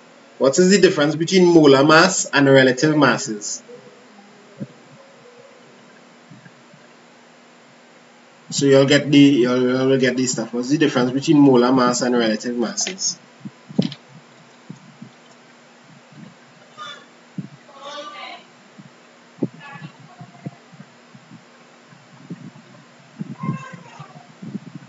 We come into titration just now. 603 people online. I wasn't really watching the number. I feel like I'm still talking to 300 people. Not that it's be any different really. I say I'll be the same. I'm the same person. People don't change me. All this power, 600 people, has no effect. Has no effect on me. But I still click the press add button every now and then and win a $1 or something. All the best Chem students. You all see the difference? Okay, what's the definition of molar mass then? What's the definition of molar mass? What is the definition of molar mass? And obviously, like if I was doing this every day, like how I was be doing maths every day, 4 or 5 hours a day, I would have been able to state out my lesson plan and everything better. Like in each topic in maths, I have a lesson plan.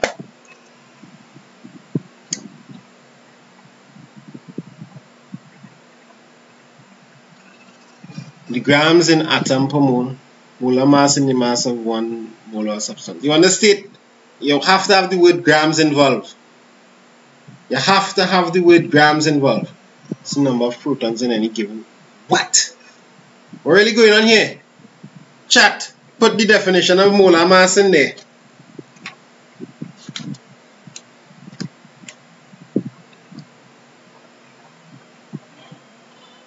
So do it for the love, not for the likes. Good thing you remind me. I'll press the likes button. I'll press the likes button.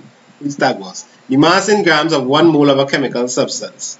Mass in grams of 1 mole of a substance. So that's it, right? Mass in grams. The mass in grams. So when I say mass, when I say grams, and when I say 1 mole of the substance. Keywords, people. So the mass in grams of 1 mole of the substance. So the fact that you have grams involved here is the main difference between relative atomic and relative molecular and them kind of thing, right? What's the definition for mole? Which we just went through. Somebody write it in the chat again.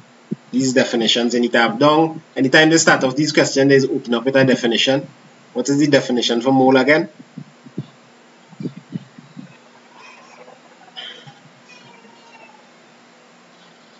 Look, tag boss, is that you? Tag boss, is that you? This is some of the masses of its atomic components in gram. What? Oh, some people living in the past. Some people living in the past. Wait now, it have a long number of atoms in 12 grams of carbon 12.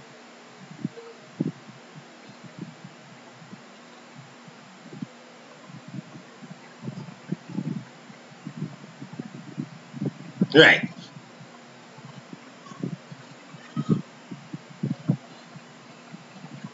So you can state it a few ways. I've seen some definitions here that showing me that you didn't fully understand what it means. Some people, mole is the amount of substance that contains 6 by 10 to the power 23 particles in that substance. Yes, so Kiani, we love that definition. That is just perfect. That is just perfect. Right? But some of the other is the amount of substance that contains the same amount number of particles as there in 12 grams of carbon 12. That's perfect as well, and in brackets put 6 by 10 to the power of 23, Avogadro's constant. Right, so those definitions people have, they are good now. And mole, what does mole measure? What is the measure? So like we know the SI units, length. I'm trying to write with the line. Length, we know mass, we know temperature, we know current. So we have meters, kg, Kelvin, amperes. What does mole measure? Right, and somebody says it. Said it. Mole measures the amount of a substance. And mole is just a number, just a really huge number, 6 by 10 to the power of 23. That was just given as a number, right? That's just a given by us humans, right? And it just means, like, if there was 6 by 10 to the power of 23 tag bosses, that'll be 1 mole of tag boss. If there was 6 by 10 to the power of 23 dots here, if I could draw 6 by 10 to the power of 23 dots, which I can draw, I could probably keep drawing for some good hundreds of years and maybe not make that. That would be 1 mole of dots. 1 mole. So it's just a number really. And some people see a little too much into moles, some people see a little too little into moles. So a mole is really stands for a number, the amount of a substance. Just like a dozen. Like if I say buy me 2 dozen eggs, 2 dozen, that's like 2 moles of eggs, but just mole is much bigger than a dozen. 600 hexillion is the correct number. Yes, 600 hexillion. And some YouTuber have this real good boy. I think it's Tyler is his name or something. I forget his name of the channel. If you search moles on YouTube, this man whole chem channel, this whole chemistry channel is the latest for explaining chemistry concepts. Tyler DeWitt, yes, Tyler DeWitt. Tyler DeWitt. You know, as a man is live on my YouTube and things, so I know all the good channels for thing. Tyler DeWitt, there was some chemistry techniques explained. Tyler DeWitt. Right, so anybody here, Tyler DeWitt is where you want to, that's where you want to check out. Alright, so that's moles, that's thing. So let's do a question. Now I need to know how to do it going one way and going the next way. So let's try grams to moles. Let's deal with grams to moles, going in between grams and moles. So we'll do the textbook question here to prime up. How many moles in 27 grams of water? How many moles in 27 grams of water? What's the first step?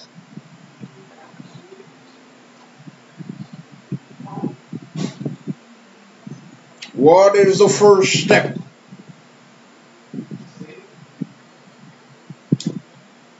Terry, yeah, Terry's a boss. Terry. I spoke to him the other day, well, some time ago. He does lessons in South as well for maths.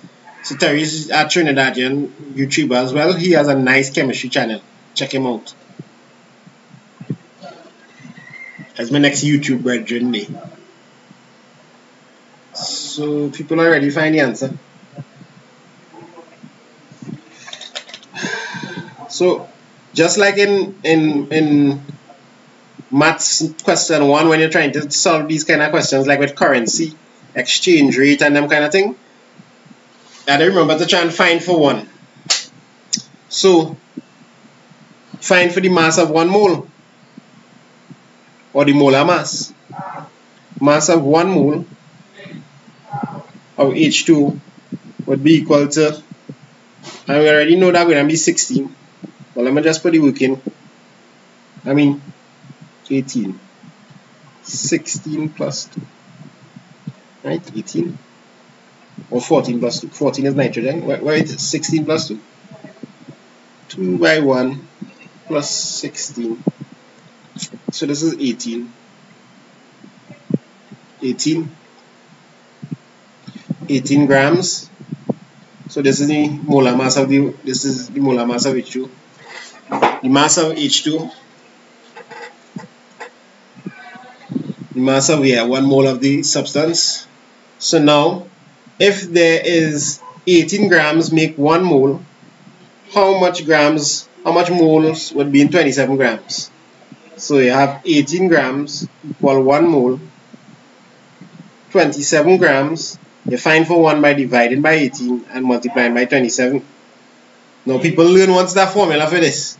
I'm not going to teach you from the formula thing because I'm just not a formula person. But if you learn the formula and that float in your boat, you float that boat. But I would just kind of figure it out. And people are telling me that this answer is 1.5, which is basically 27 over 18.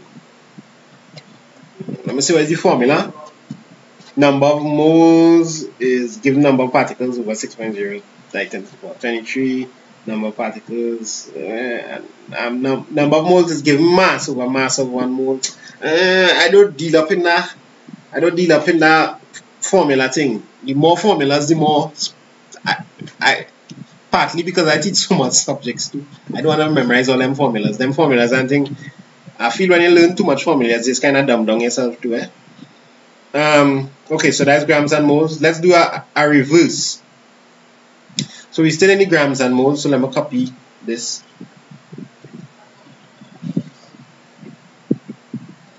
Still in the grams and moles here. What is the mass of 0.25, and I just doing the textbook question, mole of iron 2 sulfate. Iron 2 sulfate. First of all, what's the formula for iron 2 sulfate? Iron 2 sulfate.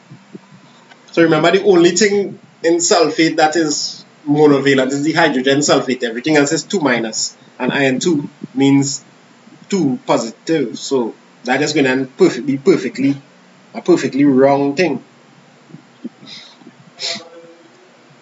Oh, in the question here they had iron 3. They had iron 3. So now we use iron 3 since they have iron 3 now. They have iron 3 sulfate. So now is Fe3 plus and sulfate SO4 2 minus. So when you join that up, 3 will go by the 2 will go here and the 3 will go here. Right? But you all are correct for the iron sulfate before. Iron 2 sulfate. If that is a thing. Alright. So, alright, we got the mass of 0.25. We still need to go and find the molar mass. We still need to say 1 mole. We're starting off with that same 1 mole thing. So you see, when you're going from grams to moles, everything, we want to find what is the molar mass. So most of it, this kind of question might come in question 1. You always need to start off with 1 mole of this is equal to how much, and then you kind of work out everything based on that. Even in your titrations, everything, you're building off of that. 1 mole of Fe2, SO4, 3. So this is real complicated. They will tell you the Fe, they will tell you the S, they will tell you the O. And you don't know how to multiply up everything. So they would have told you that Fe is 56, S is 32, and O is 16, right? S is 32. Very rusty there, boy. So you'll have 2 by the 56, because they have 2 iron.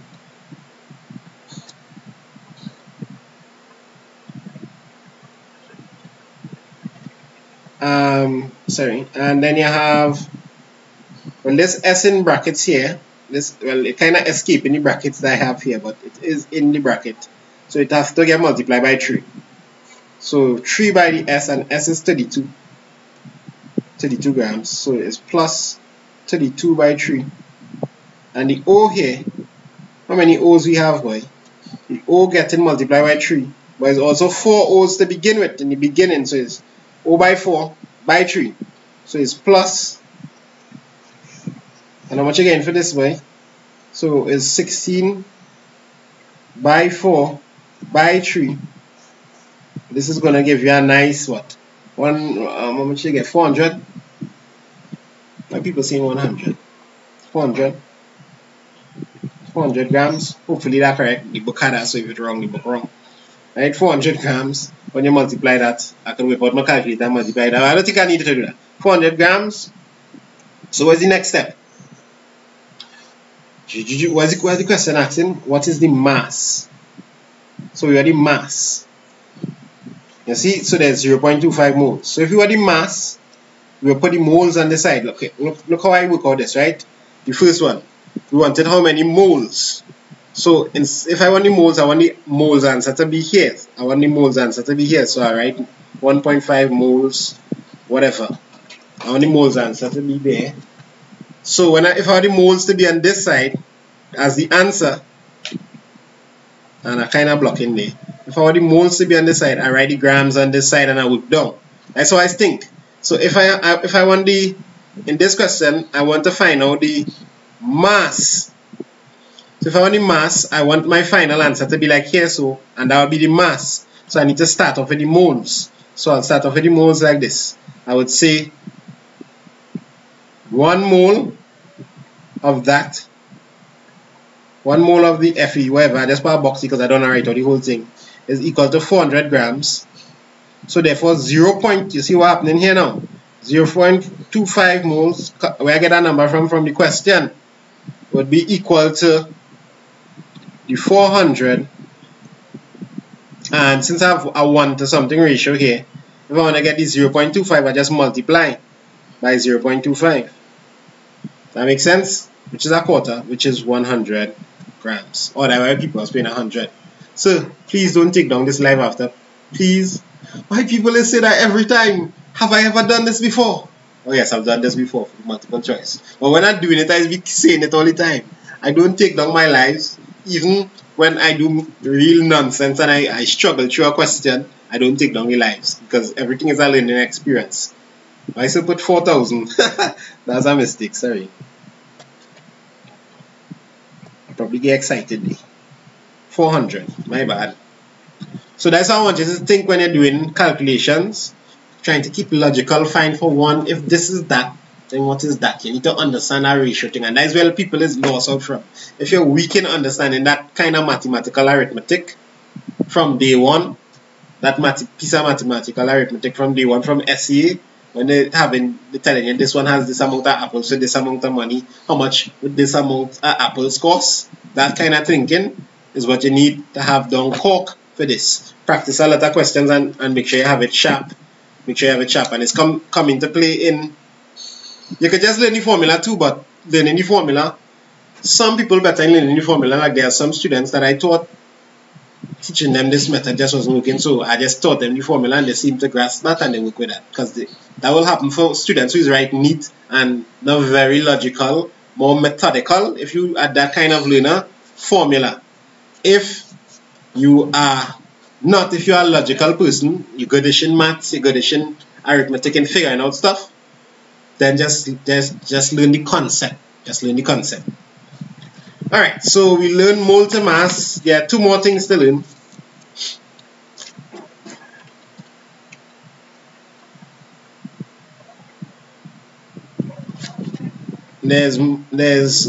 We could start to involve in number of particles in the calculation. Number of particles. And involving the number of particles is no biggie. All you need to remember is the number 6 by 10 to the power of 23.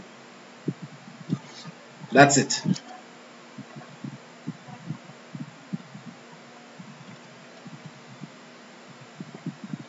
Yeah, so all you need to remember in this is 6. There's more to that, but I think in CSEC just 6.0 by 10 to the 23. If the question wanted to get more thing, they'll be, if the question wanted to bring that 2 or whatever, they'll be specific. Oh, Avogadro's number, yeah. So that is all you need to remember, number of particles. And once again, if you are more mathematically inclined, you'll be able to figure out questions involving that. Let's try a question. Once again, I'm going to try this question here. How many moles in 1.8 by 10 to the power of 23 molecules of nitrogen. Shouldn't put N2, I should just put nitrogen as the question. How many moles in 1.8 times 10 to the power of 23? So they give you a certain number of particles. Like, who going and really count out all them particles? But so this kind of question will really come up in real life. It don't come in the reverse, like if you want to find how much particles there. Because not like you're going and sit up and count out them nitrogen atoms. 1.8 by 10 to the 23, boys. Right? Anyhow, so how many moles in that amount of nitrogen? That's pretty simple. That's pretty simple there. I know y'all don't like when I say that's pretty simple.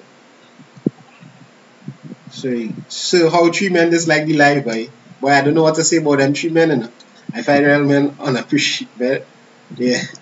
Nah. That's just a few. Same thing is happening in school. Sometimes you have a few troublesome students in one school. Sometimes you have, imagine if you're in CAPS and now the whole of Trinidad, the whole of the Caribbean giving you slack because tag boss from your school, boy. Tag boss, and when you tell people from CAPS, they say, hey, like down the school, I get catching that CSEC thing and tell you cheating, bam. So sometimes you have 3 men disliking, 4 men disliking, whatever. Just trolling and thing. But at the end of the day, them same people just add me on Instagram and become friends with me and thing. At the end of the day, characters like Tag Boss in school, after a few years, after getting me trouble in Form 1, 2, 3, 4, me and them good, bongs, thing, bap, they meet me on the street, they want a thing, they tell me about the job, okay, they join the army now, they sort out their life, they understand. So it's just try to be the best you could be, and don't worry them people. And let's stop counting the dislikes you make them want to make a record. Next thing they're going up to 20 or something. Alright. So how many moles in 1.8 by 10 to the power of 23 molecules of nitrogen? Excuse me.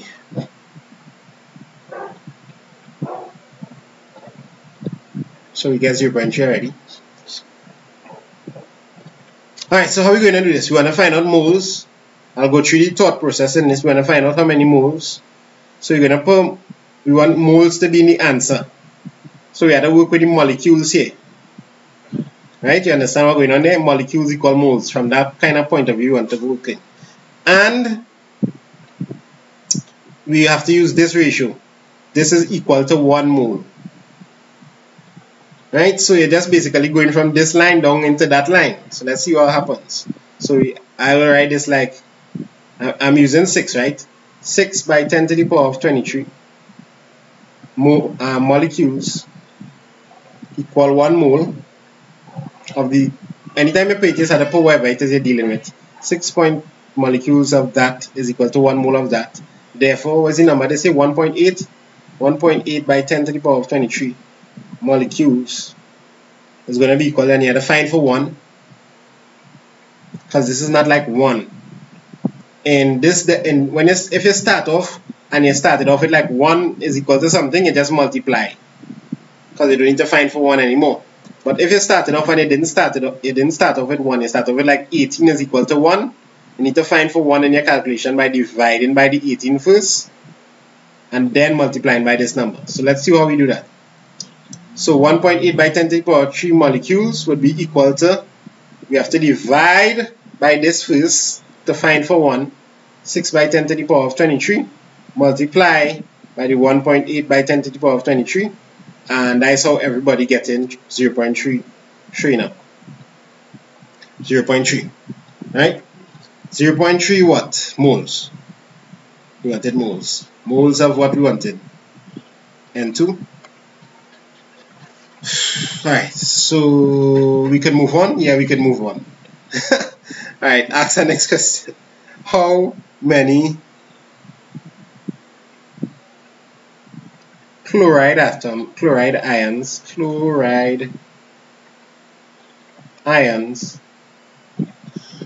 in 0.2 moles of aluminium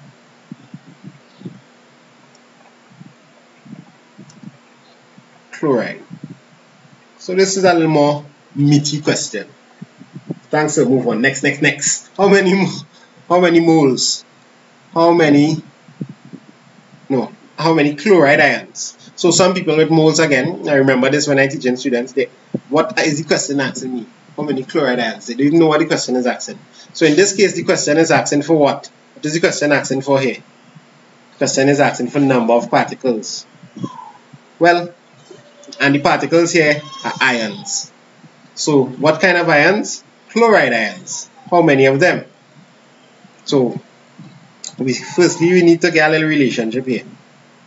We need to see how many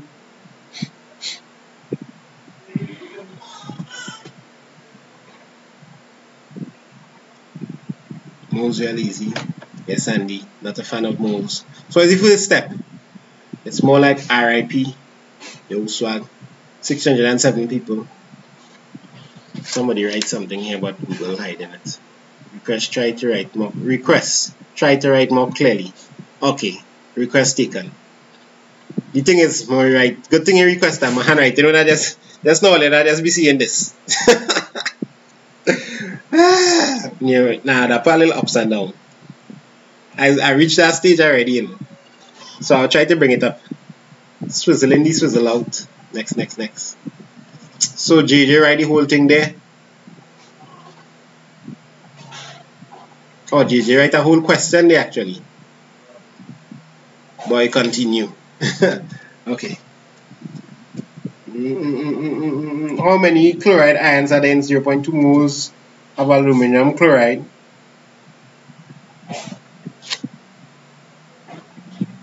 Okay. Pay attention. 1 mole of aluminum chloride, and aluminum is 3. So it's ACl3, right? So the aluminum is 3 plus chlorine is negative. Yeah, so good. 1 mole of that will have, we start off with we thing 6 by, and I put in 6, it could be 6.02. What they use? They use 6 by 10 to the power of 23. Excuse me. And we use the word formula units here.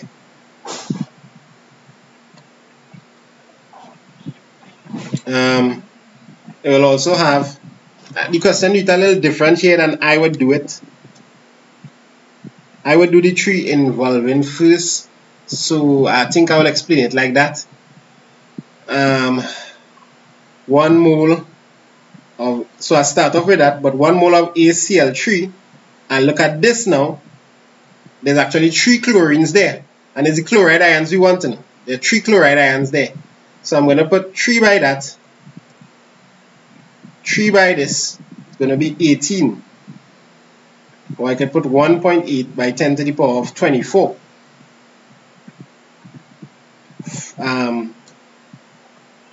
Chloride ions. It's true, right? So this is how I would do this. Let me get some wise in the chat if everything going good so far. Sometimes I feel like I'm losing people. The book have it a little different.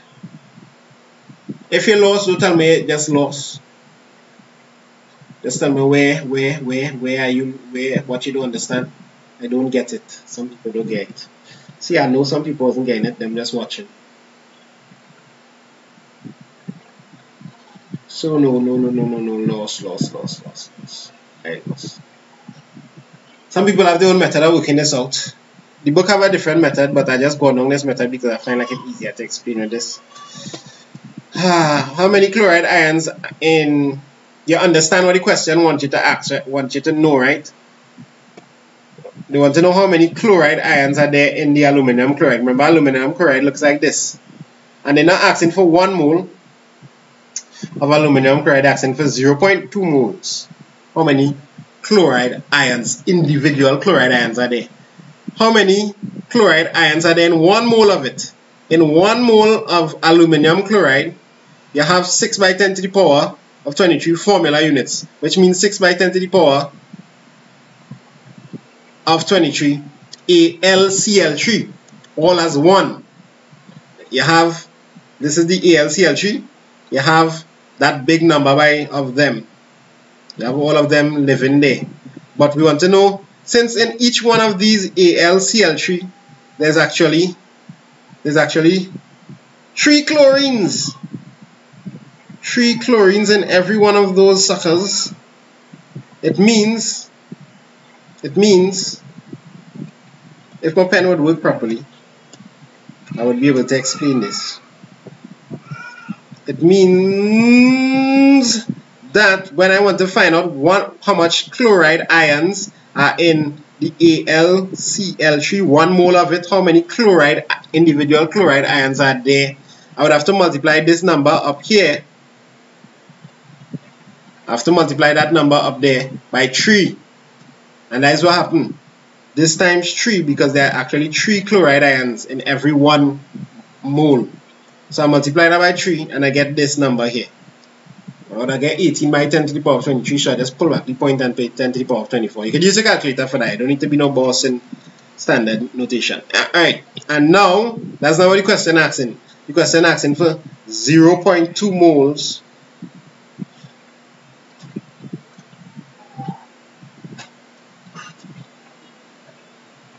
question asking for 0. Right, so I've seen some ors. That are a good sign. 0.2 moles of AlCl3. How much you're expecting there? Well, 0.2. Alright. If one bag have 3 apples, 2 bags will have 6 apples. Anytime you have 1 on this side, you just need to multiply. So if 1 mole of this, if 1 mole of these things, whatever it is, AlCl, aluminum chloride, has this amount of chloride ions, then 0.2 moles of aluminum chloride will have 0.2 times that amount, 1.8 times 10 to the power 24. What number are you going to get it? Hopefully you get 0.2. Let me put that in the calculator.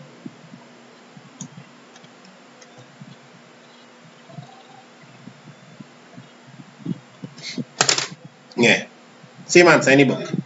3.6 by 10 to the power of 23 Cl negative ions. Or you could write chloride ions.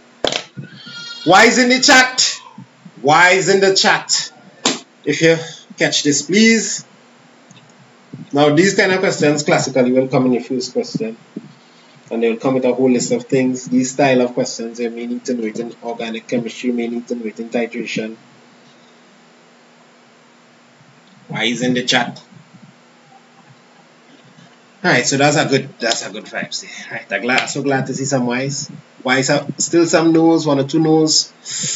If you're still getting some no's, remember the channel I tell you could go through. Tyler DeWitt.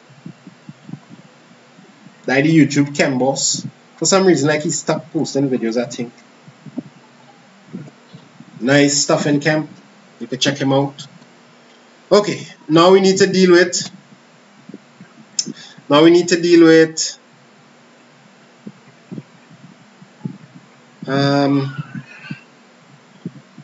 moles, mass, number of particles. You could go in between there. I'm not going to do that. Let's deal with gases, volume. Let's deal with volume. So it's like these things you need to deal with. You need to know how to go from mass to moles. Well, moles is normally the starter. So moles to mass, also to number of particles, and also to volume. And the volume would either be in RTP.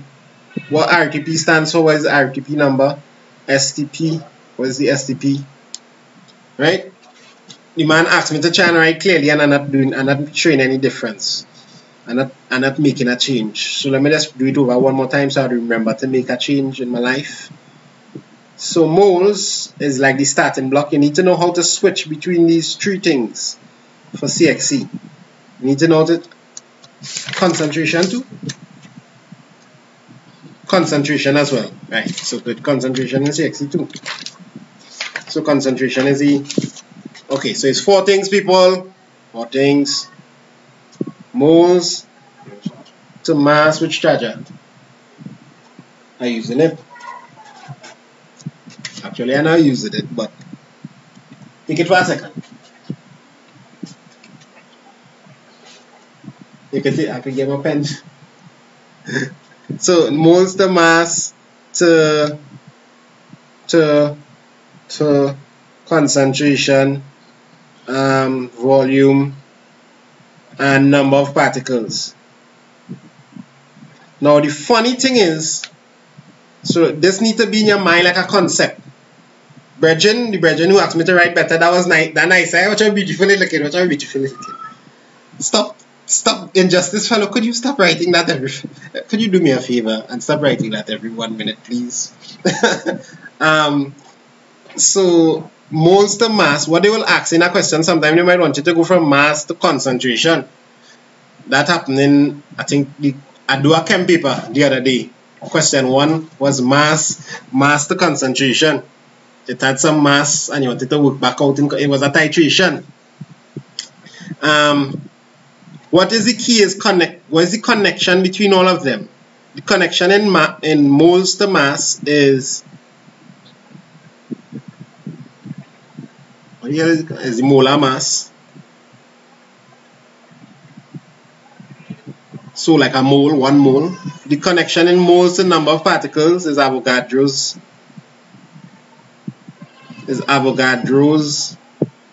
number. And we're going to see what is the connection that connects these two, the volume and the concentration. So if you have to go from mass to one of these, you would normally tie back to moles and then go back this way. So you need to know how to go between moles and mass. So really the arrow should point both directions. You need to know how to do forward and backward in all of them. And once you can do forward and backward in all of them, you see that first part in chemistry? That's like this is like the hardest part here, and then equations, redox, and electrochemistry, and you're kind of done there. So just understand this, right? So when you're done a question, can you wait so I can screenshot it? Virgin, when I done a question, you better be screenshot. You better have your finger on that screenshot and you'll be ready. Because I don't know if I can remember that. Okay, so let's go on with volume now. Volume.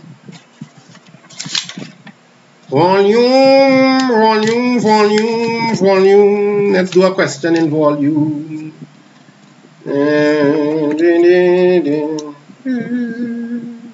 So I'd ask a question about STP and RTP. For STPs, that is standard. For RTP, that is room temperature. Standard is 0 degrees or 273 Kelvin. STP is standard, and RTP is room temperature, which is what? 25 degrees Celsius, so 298 degrees Kelvin.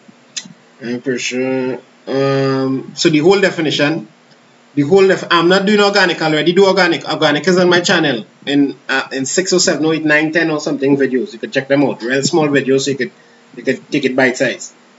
At standard temperature, where temperature is 0 degrees and the pressure is 1 atmospheric pressure or 101 kilopascals. The volume, so STP is the 22.4, but RTP is the 24, because this one is closer to the 25 degrees Celsius, which is that's just remembrance thing for me. This one is 25 degrees, this one is 0 degrees, both of them at atmospheric pressure. YouTube just told me to take a break. You didn't know that. May God bless us. Selections here teaching you to sing on. You don't know. But it was really the other way around. I teach sense here to sing. Molar volume can be used to convert a given volume of gas to mole, blah blah blah blah blah. Anyhow, this is the connection. Because both of these things are saying in 1 mole, that is how much dm cube you have. Both of these things are saying for 1 mole of gas will fill up this amount of space. That is it. Once you have the connection, you're ready to cook. You're ready to cook. So the connection here, remember we had already connection, right? The connection between these two is the RTP or STP value. The connection here was the molar mass of whatever it is you're dealing with. and the connection here was the 6 by 10 to the power of 23. Once you have the connection, like what number you need to use, you free up yourself, and we just need to deal with concentration. So let's do a question. Let's do a question. How many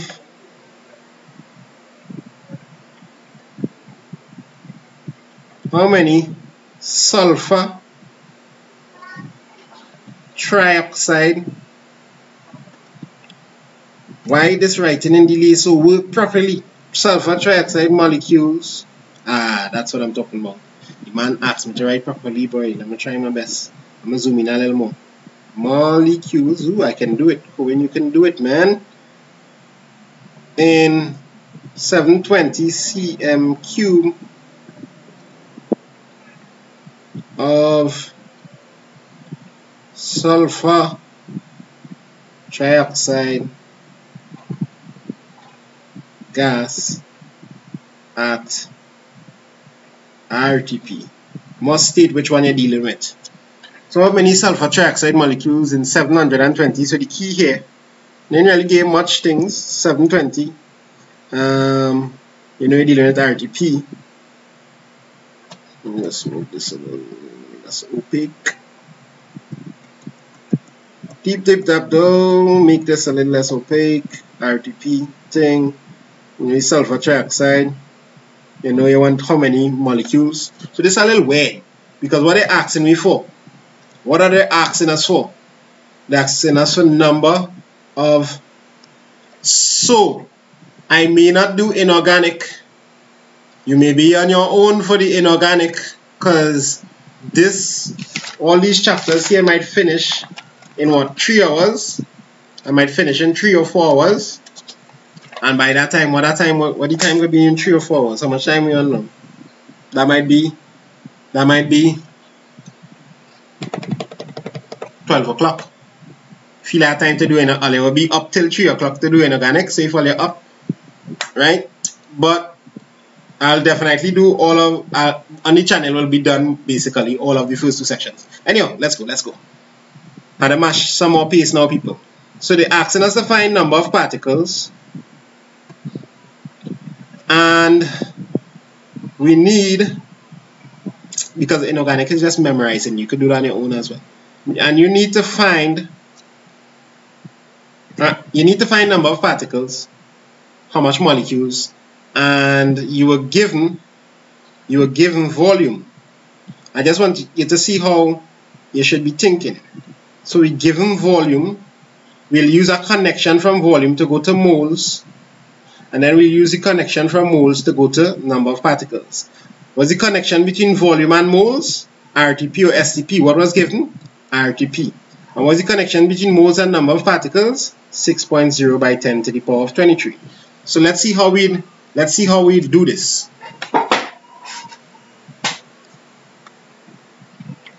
Let's see how we'll do this. People, somebody saying you could use Terry for the inorganic. You could use Terry or the channel I'll tell you about for the inorganic. You're all 622 people online. Make sure you press like on the video. Make sure you screenshot, send it on your Instagram, send it on your Facebook, wherever. Ting. Let's go for. So let's solve the question. We want to go from volume to moles. So we want to go from volume to moles. I write in this so you can see concepts.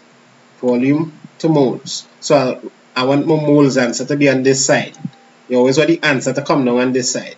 Volume to moles. Use your connector now, where you have RTP is closer to 25, 24. dm cube. 24 dm cubes.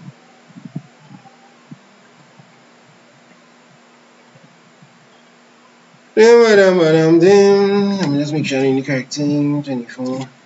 What question are we doing? 24 dm cube. I gotta change it to cm cube. Alright, so that is it. Okay, I know everything. So 24 dm cube equal 1 mole. It's 24,000 cm cube equal 1 mole. right? How much cm volume they wanted? 720 cm cube would be this number is not 1, so I need to find for 1 over 24,000 cm cube multiply by 720. What number is this?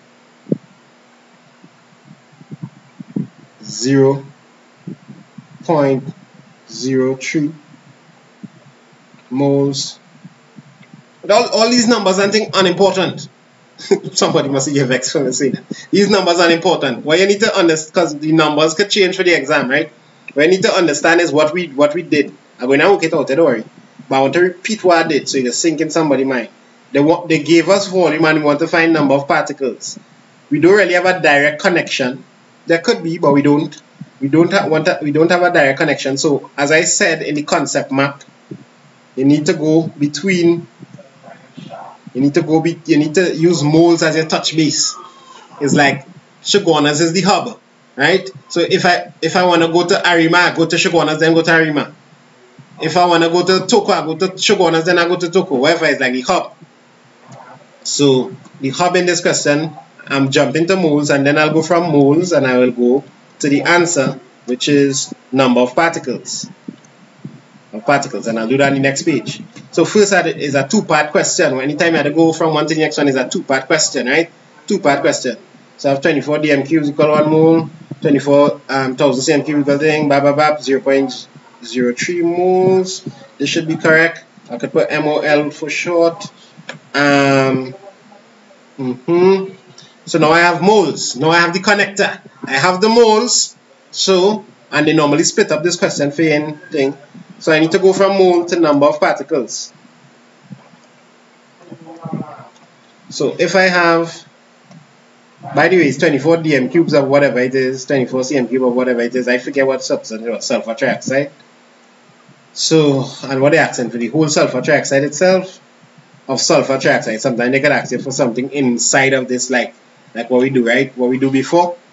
Like, especially if it's an ionic compound, they might ask you how much of this specific thing there is. What is the mass of this specific thing of, like, maybe the iron in iron sulfate, iron something, right? The specific thing. So I hope you understand what I mean there. So I have 0.03. You notice I have this, but I want to get my answer here, so I put that on that side. So 0.03. Let me write the proper thing now. 0.03 moles of what it is. Sulfur trioxide, SO3, would be equal to, oh, I jumped the gun a little bit. Always start off with your connection. The connection is that 1 mole equals 6 by 10 to the power of 23 particles. Shucks, I forget to write SO3. So you start off with the connection. So therefore 0.03, I multiply by 0.03 now. And my answer is going to be 1.8 by, and everybody else explained this long time, but you know, I taking my time to explain it and thing, molecules. Alright, why is in the chat? Just one more to talk about now, concentration. Why is in the chat if you understand that? Moles, concentration. By the way, if you're not following me on Instagram, follow me on Instagram. I ask questions and do surveys and figure out what people really want on Instagram. Instagram is like my pulse. It's like a pulse.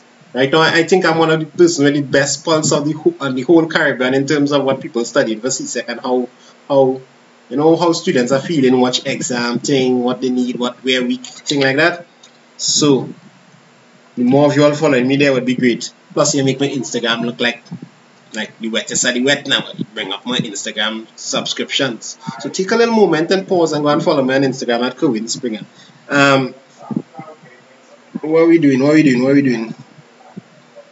Concentration. So let's see if we can explain what is the little link in concentration. Bim bam boom. So concentration, I shouldn't write moles concentration. I should just write concentration as a big topic.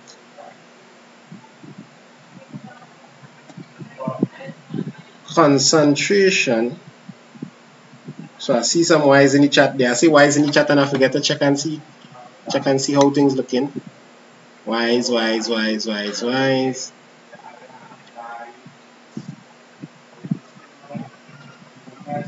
Nice.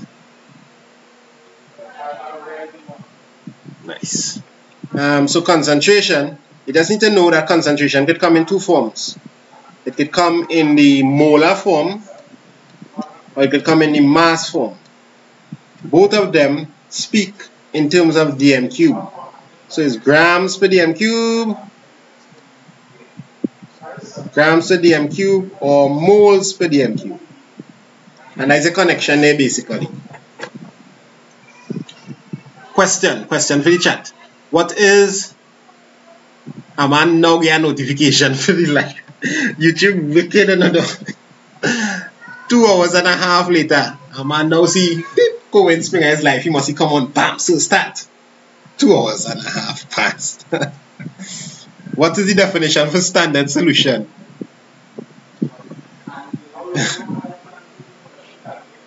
Preparation of salts. I didn't do preparation of salts. I skipped preparation of salts. I started from 5. Them memorizing thing, it really is, you had to memorize it, and it's and the new things that you kind of have to figure out more. A solution with a known concentration, right?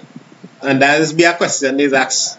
Even me who normally with maths past papers know that question has come a good few times. They start off with what is the standard solution? A solution, I don't want to write it, it's written right in the comments. A solution whose concentration is known accurately, right? So make sure you have that. So concentration can either be given in mass or molar. Mass concentration, molar concentration, and it speaks about how much of something there is in a dm cube. So the link is really the dm cube, how much of it is in a dm cube, and you should know that 1 dm cube is equal to 1,000 cm cubes. I didn't mention that last time, but I'm just assuming that everybody know that, right? I think we're ready for a little question here. Let's do a large and in charge question.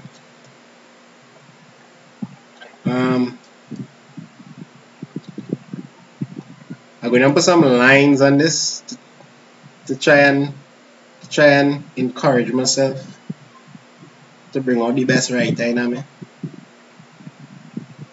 How about that? Yeah. I hope that's not affecting anybody. What is a W? Mass of sodium hydroxide.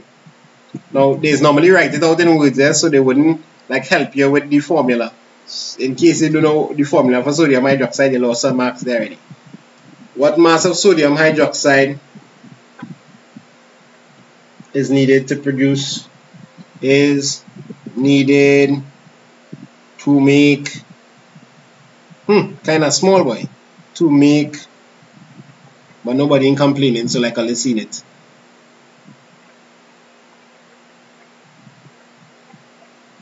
What mass of sodium hydroxide is needed to make 750 cm cube of sodium hydroxide solution? This is how my son is talk sometimes. He just turned on a robot voice. This man is 3 years old. He just turned on a robot voice and decided to talk like that for some minutes straight. I am hungry. Can you bring some milk for me? You are really ridiculous. Sodium hydroxide solution with a, by the way, those, you know, it I want to fake profiles on the chat right now. I ain't even bother any of them right. But people is like to have the fun now, boy, with a concentration. It's taking so long to write out this question. With a concentration of 0.5 mole per dm cube. feel like I need a prize alone for writing all this question. Wow, jeez and ages. Next time I had copy and see why I copy and paste these questions. Let me take off this background now. Bam. So what mass of sodium hydroxide is needed to make 750 cm³ of sodium hydroxide solution with a concentration of 0.5 moles per dm³? So let's start to conceptualize it. Now, a lot of the times, as I say in question 1, they wouldn't like hit you with this bam, full question just so. They just kind of walk you through the question, like they'll make you do one step, then guide you into the next step, then into the next step. You could see it in question 1 into the next step, so this kind of prompt you along. But let's see what we do if we get hit with it just so. What mass of sodium hydroxide really needed to produce? So what it is we want right away? We want mass is needed to make 750 cm³. We also given the volume with the constant, and we also given the concentration. Excuse. 0.5 moles. So mole per dm³. So the first thing you need, we want the mass. We give them a molar concentration. If we wanted the mass and we was given a mass concentration, we cooking it Ramco gas there already. If we give them a mass concentration, it means this amount in a dm³. So they just kind of fizzle out and find out how much amount in 750 cm³. I hope all you understand what I'm saying here. If we were given the mass concentration, like how many of grams per dm³, if they want to find out how much grams now in 750, you just set it up like 1000 cm³ equal this amount of grams. So 750 cm³ would equal that over 1000 multiplied by 750. Understand? I need to flip the screen. So right now this is my right hand, but I'm showing up as my left hand. So let me just quickly flip this, so that when I explain things and I flail in my hands all over the place, it will flail in the right direction. Hey, you come across there for a while. I say flip, I'll go into the center. Transform, flip horizontal. Left, right. Alright, cool. Alright, let me do the question because I forget what I was talking about just now. Ding. So I'm watching the question, I'm trying to show you what I'm thinking now. 750 cm³ of sodium hydroxide solution. We want to make that, and we have a concentration of 0.5 moles in the dm³. So immediately, if I know there's 0.5 moles in this dm³, I could work out how much mass is in the dm³. If there's 0.5 moles of this in the dm³, I could work out how much mass. How I can do that? I can be like 1 mole contains this amount, so 0.5 moles will contain this amount. It's working out moles to grams. So let's do that. Moles to grams. So 1 mole, I need to write out what it is. 1 mole, what is it? Sodium hydroxide. 1 mole of sodium hydroxide equals how many grams? Sodium is 23 plus rho plus H. I don't need to put brackets, there's no multiplication here. So it's 23 plus, how much are we in total?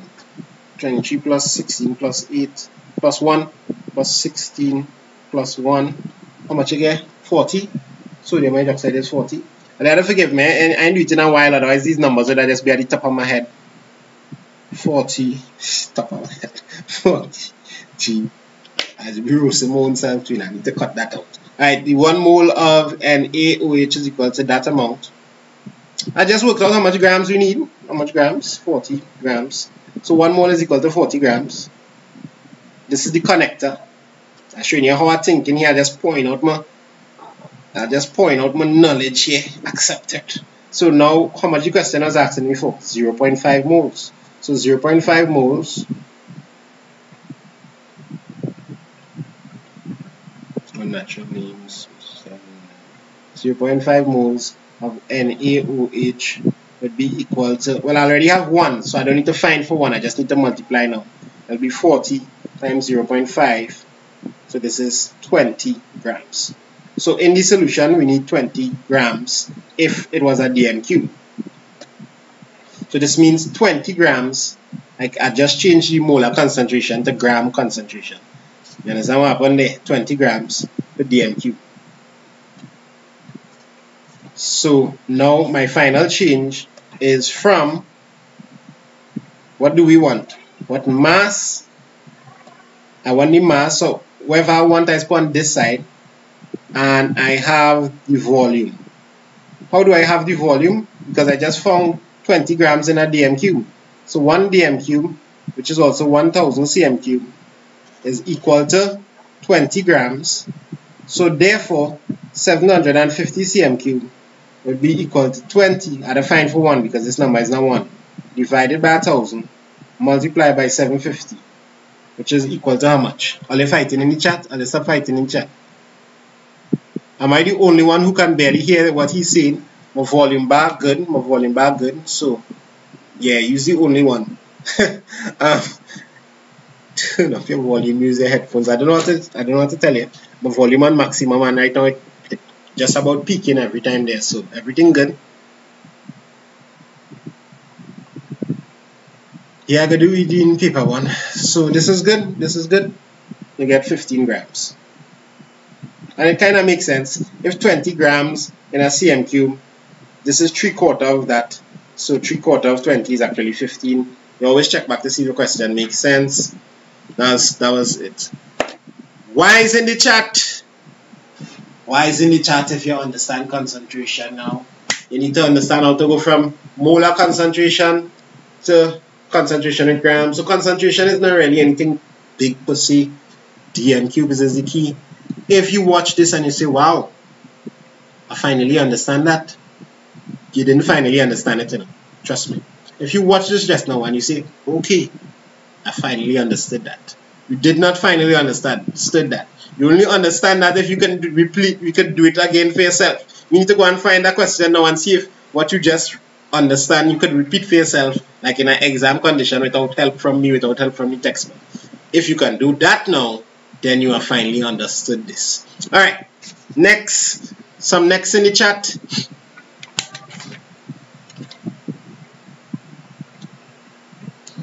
Right. Ding, bap, bap, bap, bap, bap. Ding, ding, ding, ding, ding. Please do another. Okay, let's do one more. Let's do one more. Different style of question. I'm just doing example questions here since I don't need to pull out my calculator or anything. How many, and I can just double check my answer, moles of calcium A? How many moles of calcium nitrate? Oh God, I really had to write out this whole question again. How many moles of calcium nitrate are present? People who is watch this YouTube video and go and message me on Facebook. I answer my Facebook messages every 5 days or so. I don't really be on Facebook. The reason I don't be on Facebook much is because I'm from the old school, so a lot of my friends on Facebook, when I go on Facebook, I waste time. And I am a person who can't afford to waste time, literally. A solution. So I don't even just go on my Facebook. So the best place to message me is on Instagram. Neither my email, because my email bulky. So only if you're dealing with business, like business, you have some business to do with me. Not even lessons, some business to do with me, like promotion or something, then email. The best place to message me is either in the comment section in the video or on Instagram. Instagram is quick and easy. I can also view the message without opening messages and stuff like that, so I can know whether it's spam. So the only problem is for students, Instagram is very distracting. So I don't know how you're using Instagram. Don't say a comment to do work on Instagram and message me something or just ask me something, and boom bang, you end up spending 3 hours on Instagram. Also, I don't do homework anymore. Last year people used to message me homework I used to do all. I still try to answer all messages that people ask me. I try to not let it build up for too long.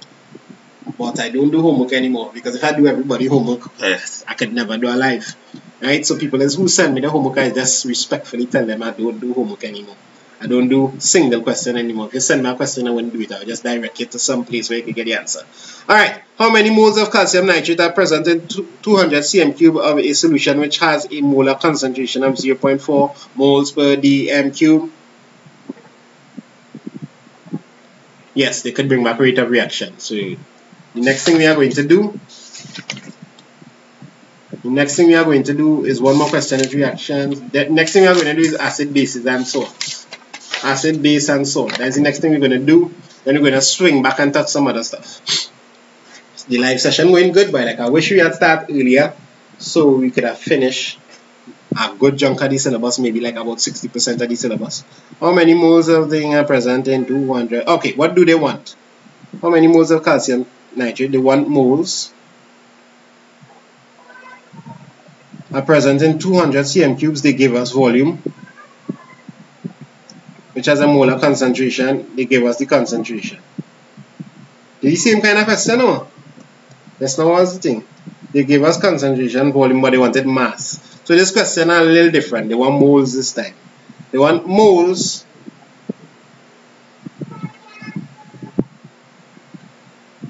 and they give us concentration and volume. So we had to see how we're going to tie what to pull him out.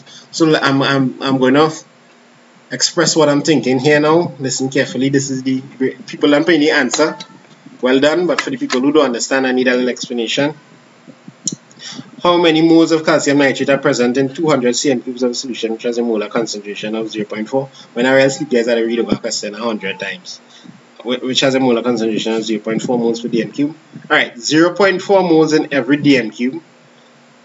Okay, this is a very simple question. If there are 0.4 moles in every dm cube, we could work out how many moles in the 200 cm cube. Right? This is the connector, and this is what we want. Okay. Okay. That is all you want. Well, we can run through that. 0.4 moles per dm cube. What is this we want? We want moles. So we'll put the moles on this side. Let's put the volume here. So 0.4 moles. And the thing that I want is on the right hand side. 0.4 moles in 1000 cm cube. I keep forgetting to write the substance. 1000 cm cube of what? Calcium nitrate. Calcium nitrate. Nitrate is 3? Yeah. So NO3. And all the N's except 1, the nitride is 1 minus. So that's calcium nitrate. And now you just simply come down now to 200. That is it? That is it, right? 200 cm cubes would be equal to. So just figuring out how to line up things is where students get the problems. And I hope all these working that I do help you to see how to line it up. 0.4 divided by 1000 multiplied by 200. And the answer everybody getting is 0.08 moles of calcium nitrate. Why is in the chat? Why is in the chat? Why is in the chat? Why is in the chat?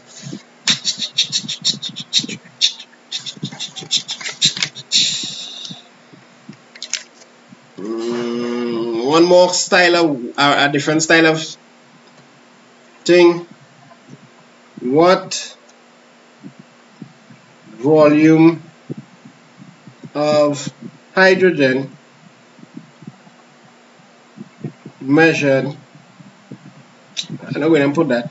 What volume of hydrogen gas RTP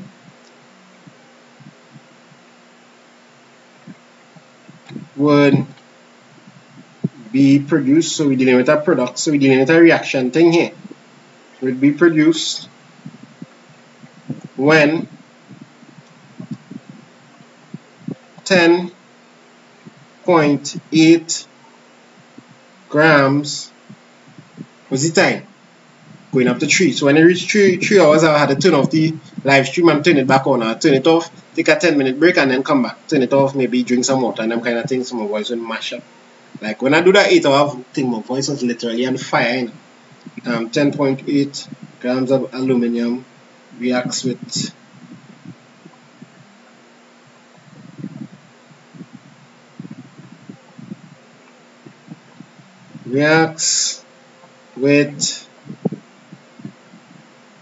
excess hydrochloric acid.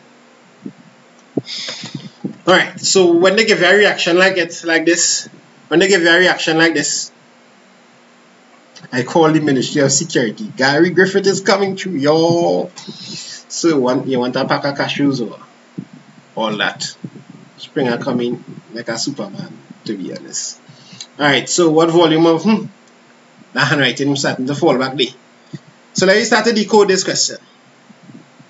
We want volume.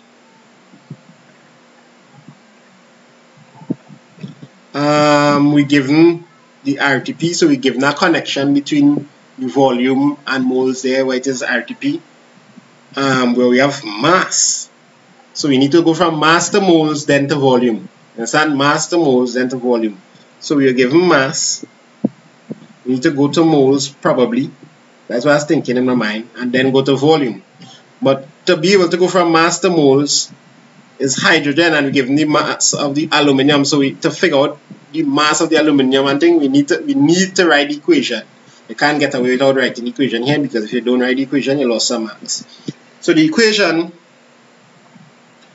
is aluminum reacting with what? Hydrochloric acid, to give you aluminum chloride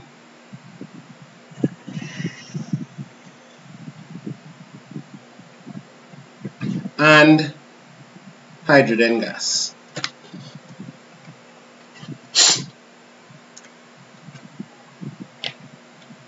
Nice. Now we need to put in little things here. We need to balance this killer. First thing I put in is solid aqueous aluminum chloride. Is that we'll go through the solubility thing just now.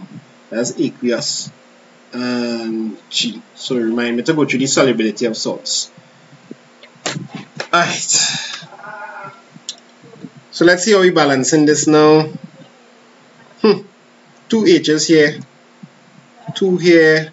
Nah, I ain't gonna work. Let me put it in green so I'll show you what my mind thinking. I really rusty in this. 2 what I did, I put 2 here to try and get the hydrogen. No, because then I'll get 2 for the chlorine, but I really need 3 chlorines. So the best bet would be to try for 3.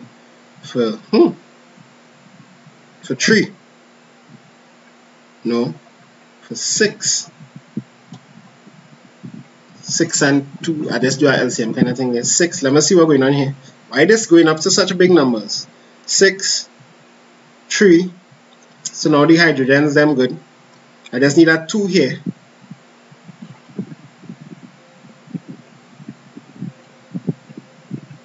Two chlorines thing, 2 here. Is that correct? Yeah, that's correct. Right? 2, 6, 2, 3. So I'm just gonna repeat it again. All I do for people who want to talk about balancing equations. First thing I look at is the hydrogen. I need 2 hydrogens here. Now I need to see what getting upset. 2 chlorines, but I really need 3 chlorines. So I'll know I'll always need to get 2 here. So I do a kind of LCM of 2 and 3 is 6. So if I put 6 here, that should work for everybody.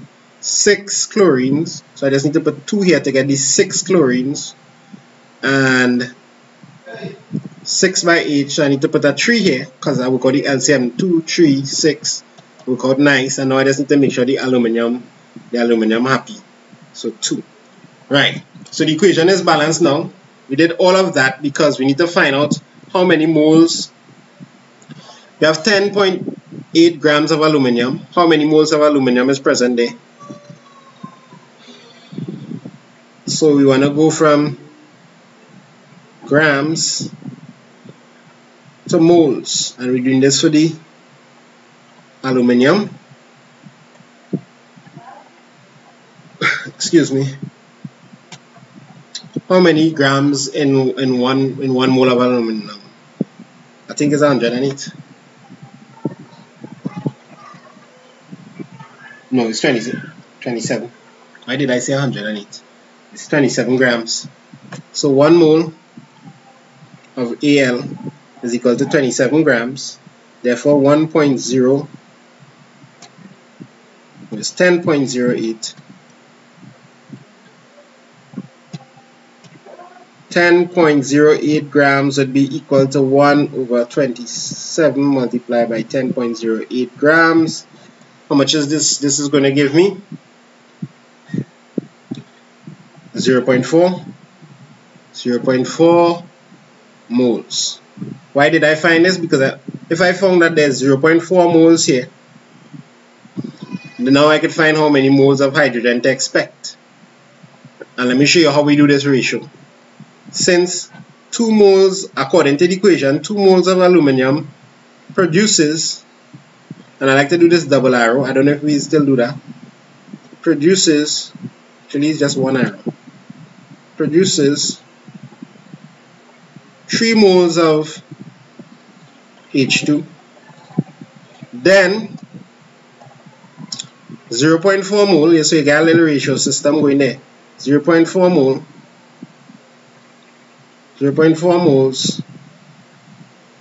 which we just worked out, will produce 3, this is not 1, so I need to find for 1 by dividing by 2 and then multiplying by this number here. You see how much times we do that already? Instead of learning formula. So this is going to be equal to how much? 0.6. And this is how they'll split up the question in if this come.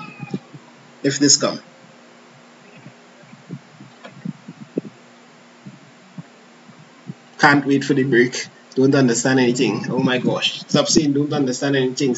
Ask questions. If you ask a question, I could say, okay, this is that. In your school, in your anything in your life, don't just say a straight up negative thing just so.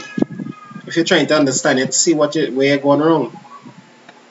Me, can't fool either. I gone. 0. That's a big time statement. Why? This is food. Oh, this is food. This is food for some people. How did he get 27 grams of aluminum? This is given. You see how she asks a question there? This is given. This is given the molar mass. So they'll say 1 mole of aluminum, or they'll say the molar mass of aluminum is 27 grams. What topic we're doing after this? After this we're doing acid, bases and salts. After that we're doing titration.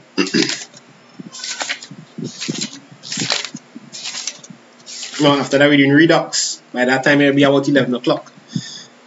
Then we do titration. And then we kind of reach where I say we was going. Then we do electrolysis. By the time after I do electrolysis, it can be time to done. I might do energetics. Alright, so 0.4 moles. Let me just finish up this and let's rock back. 0.4 moles. Let's take a little recap what's happening here. What volume of RTP would be volume of H2. So we find the moles of aluminum. We use the equation to link the moles to figure out how many moles of hydrogen produce. And now we're in the home stretch, we're in the end game here in this question. 0.6 moles of hydrogen produce. So we can say 1 mole. This thing not writing properly. 1 mole of hydrogen is equal to, is RTP they say? If it was STP we use 22, if it was 22 point something, 24 something, if it's RTP we use 24 dm cube. So 0.6 moles H2 would be 0.6 by 24, which is 14.4 dm cube, which is the same. They actually in dm cube. They didn't actually in anything. If the accelerating CM cube, you multiply by 1,000, right? Multiply by 1,000. Why is in the chat? Acid, bases, and salts. We're going to do that next. I'm going to turn off the live, take 10 minutes, coming back to do acid, bases, and salt. Why is in the chat?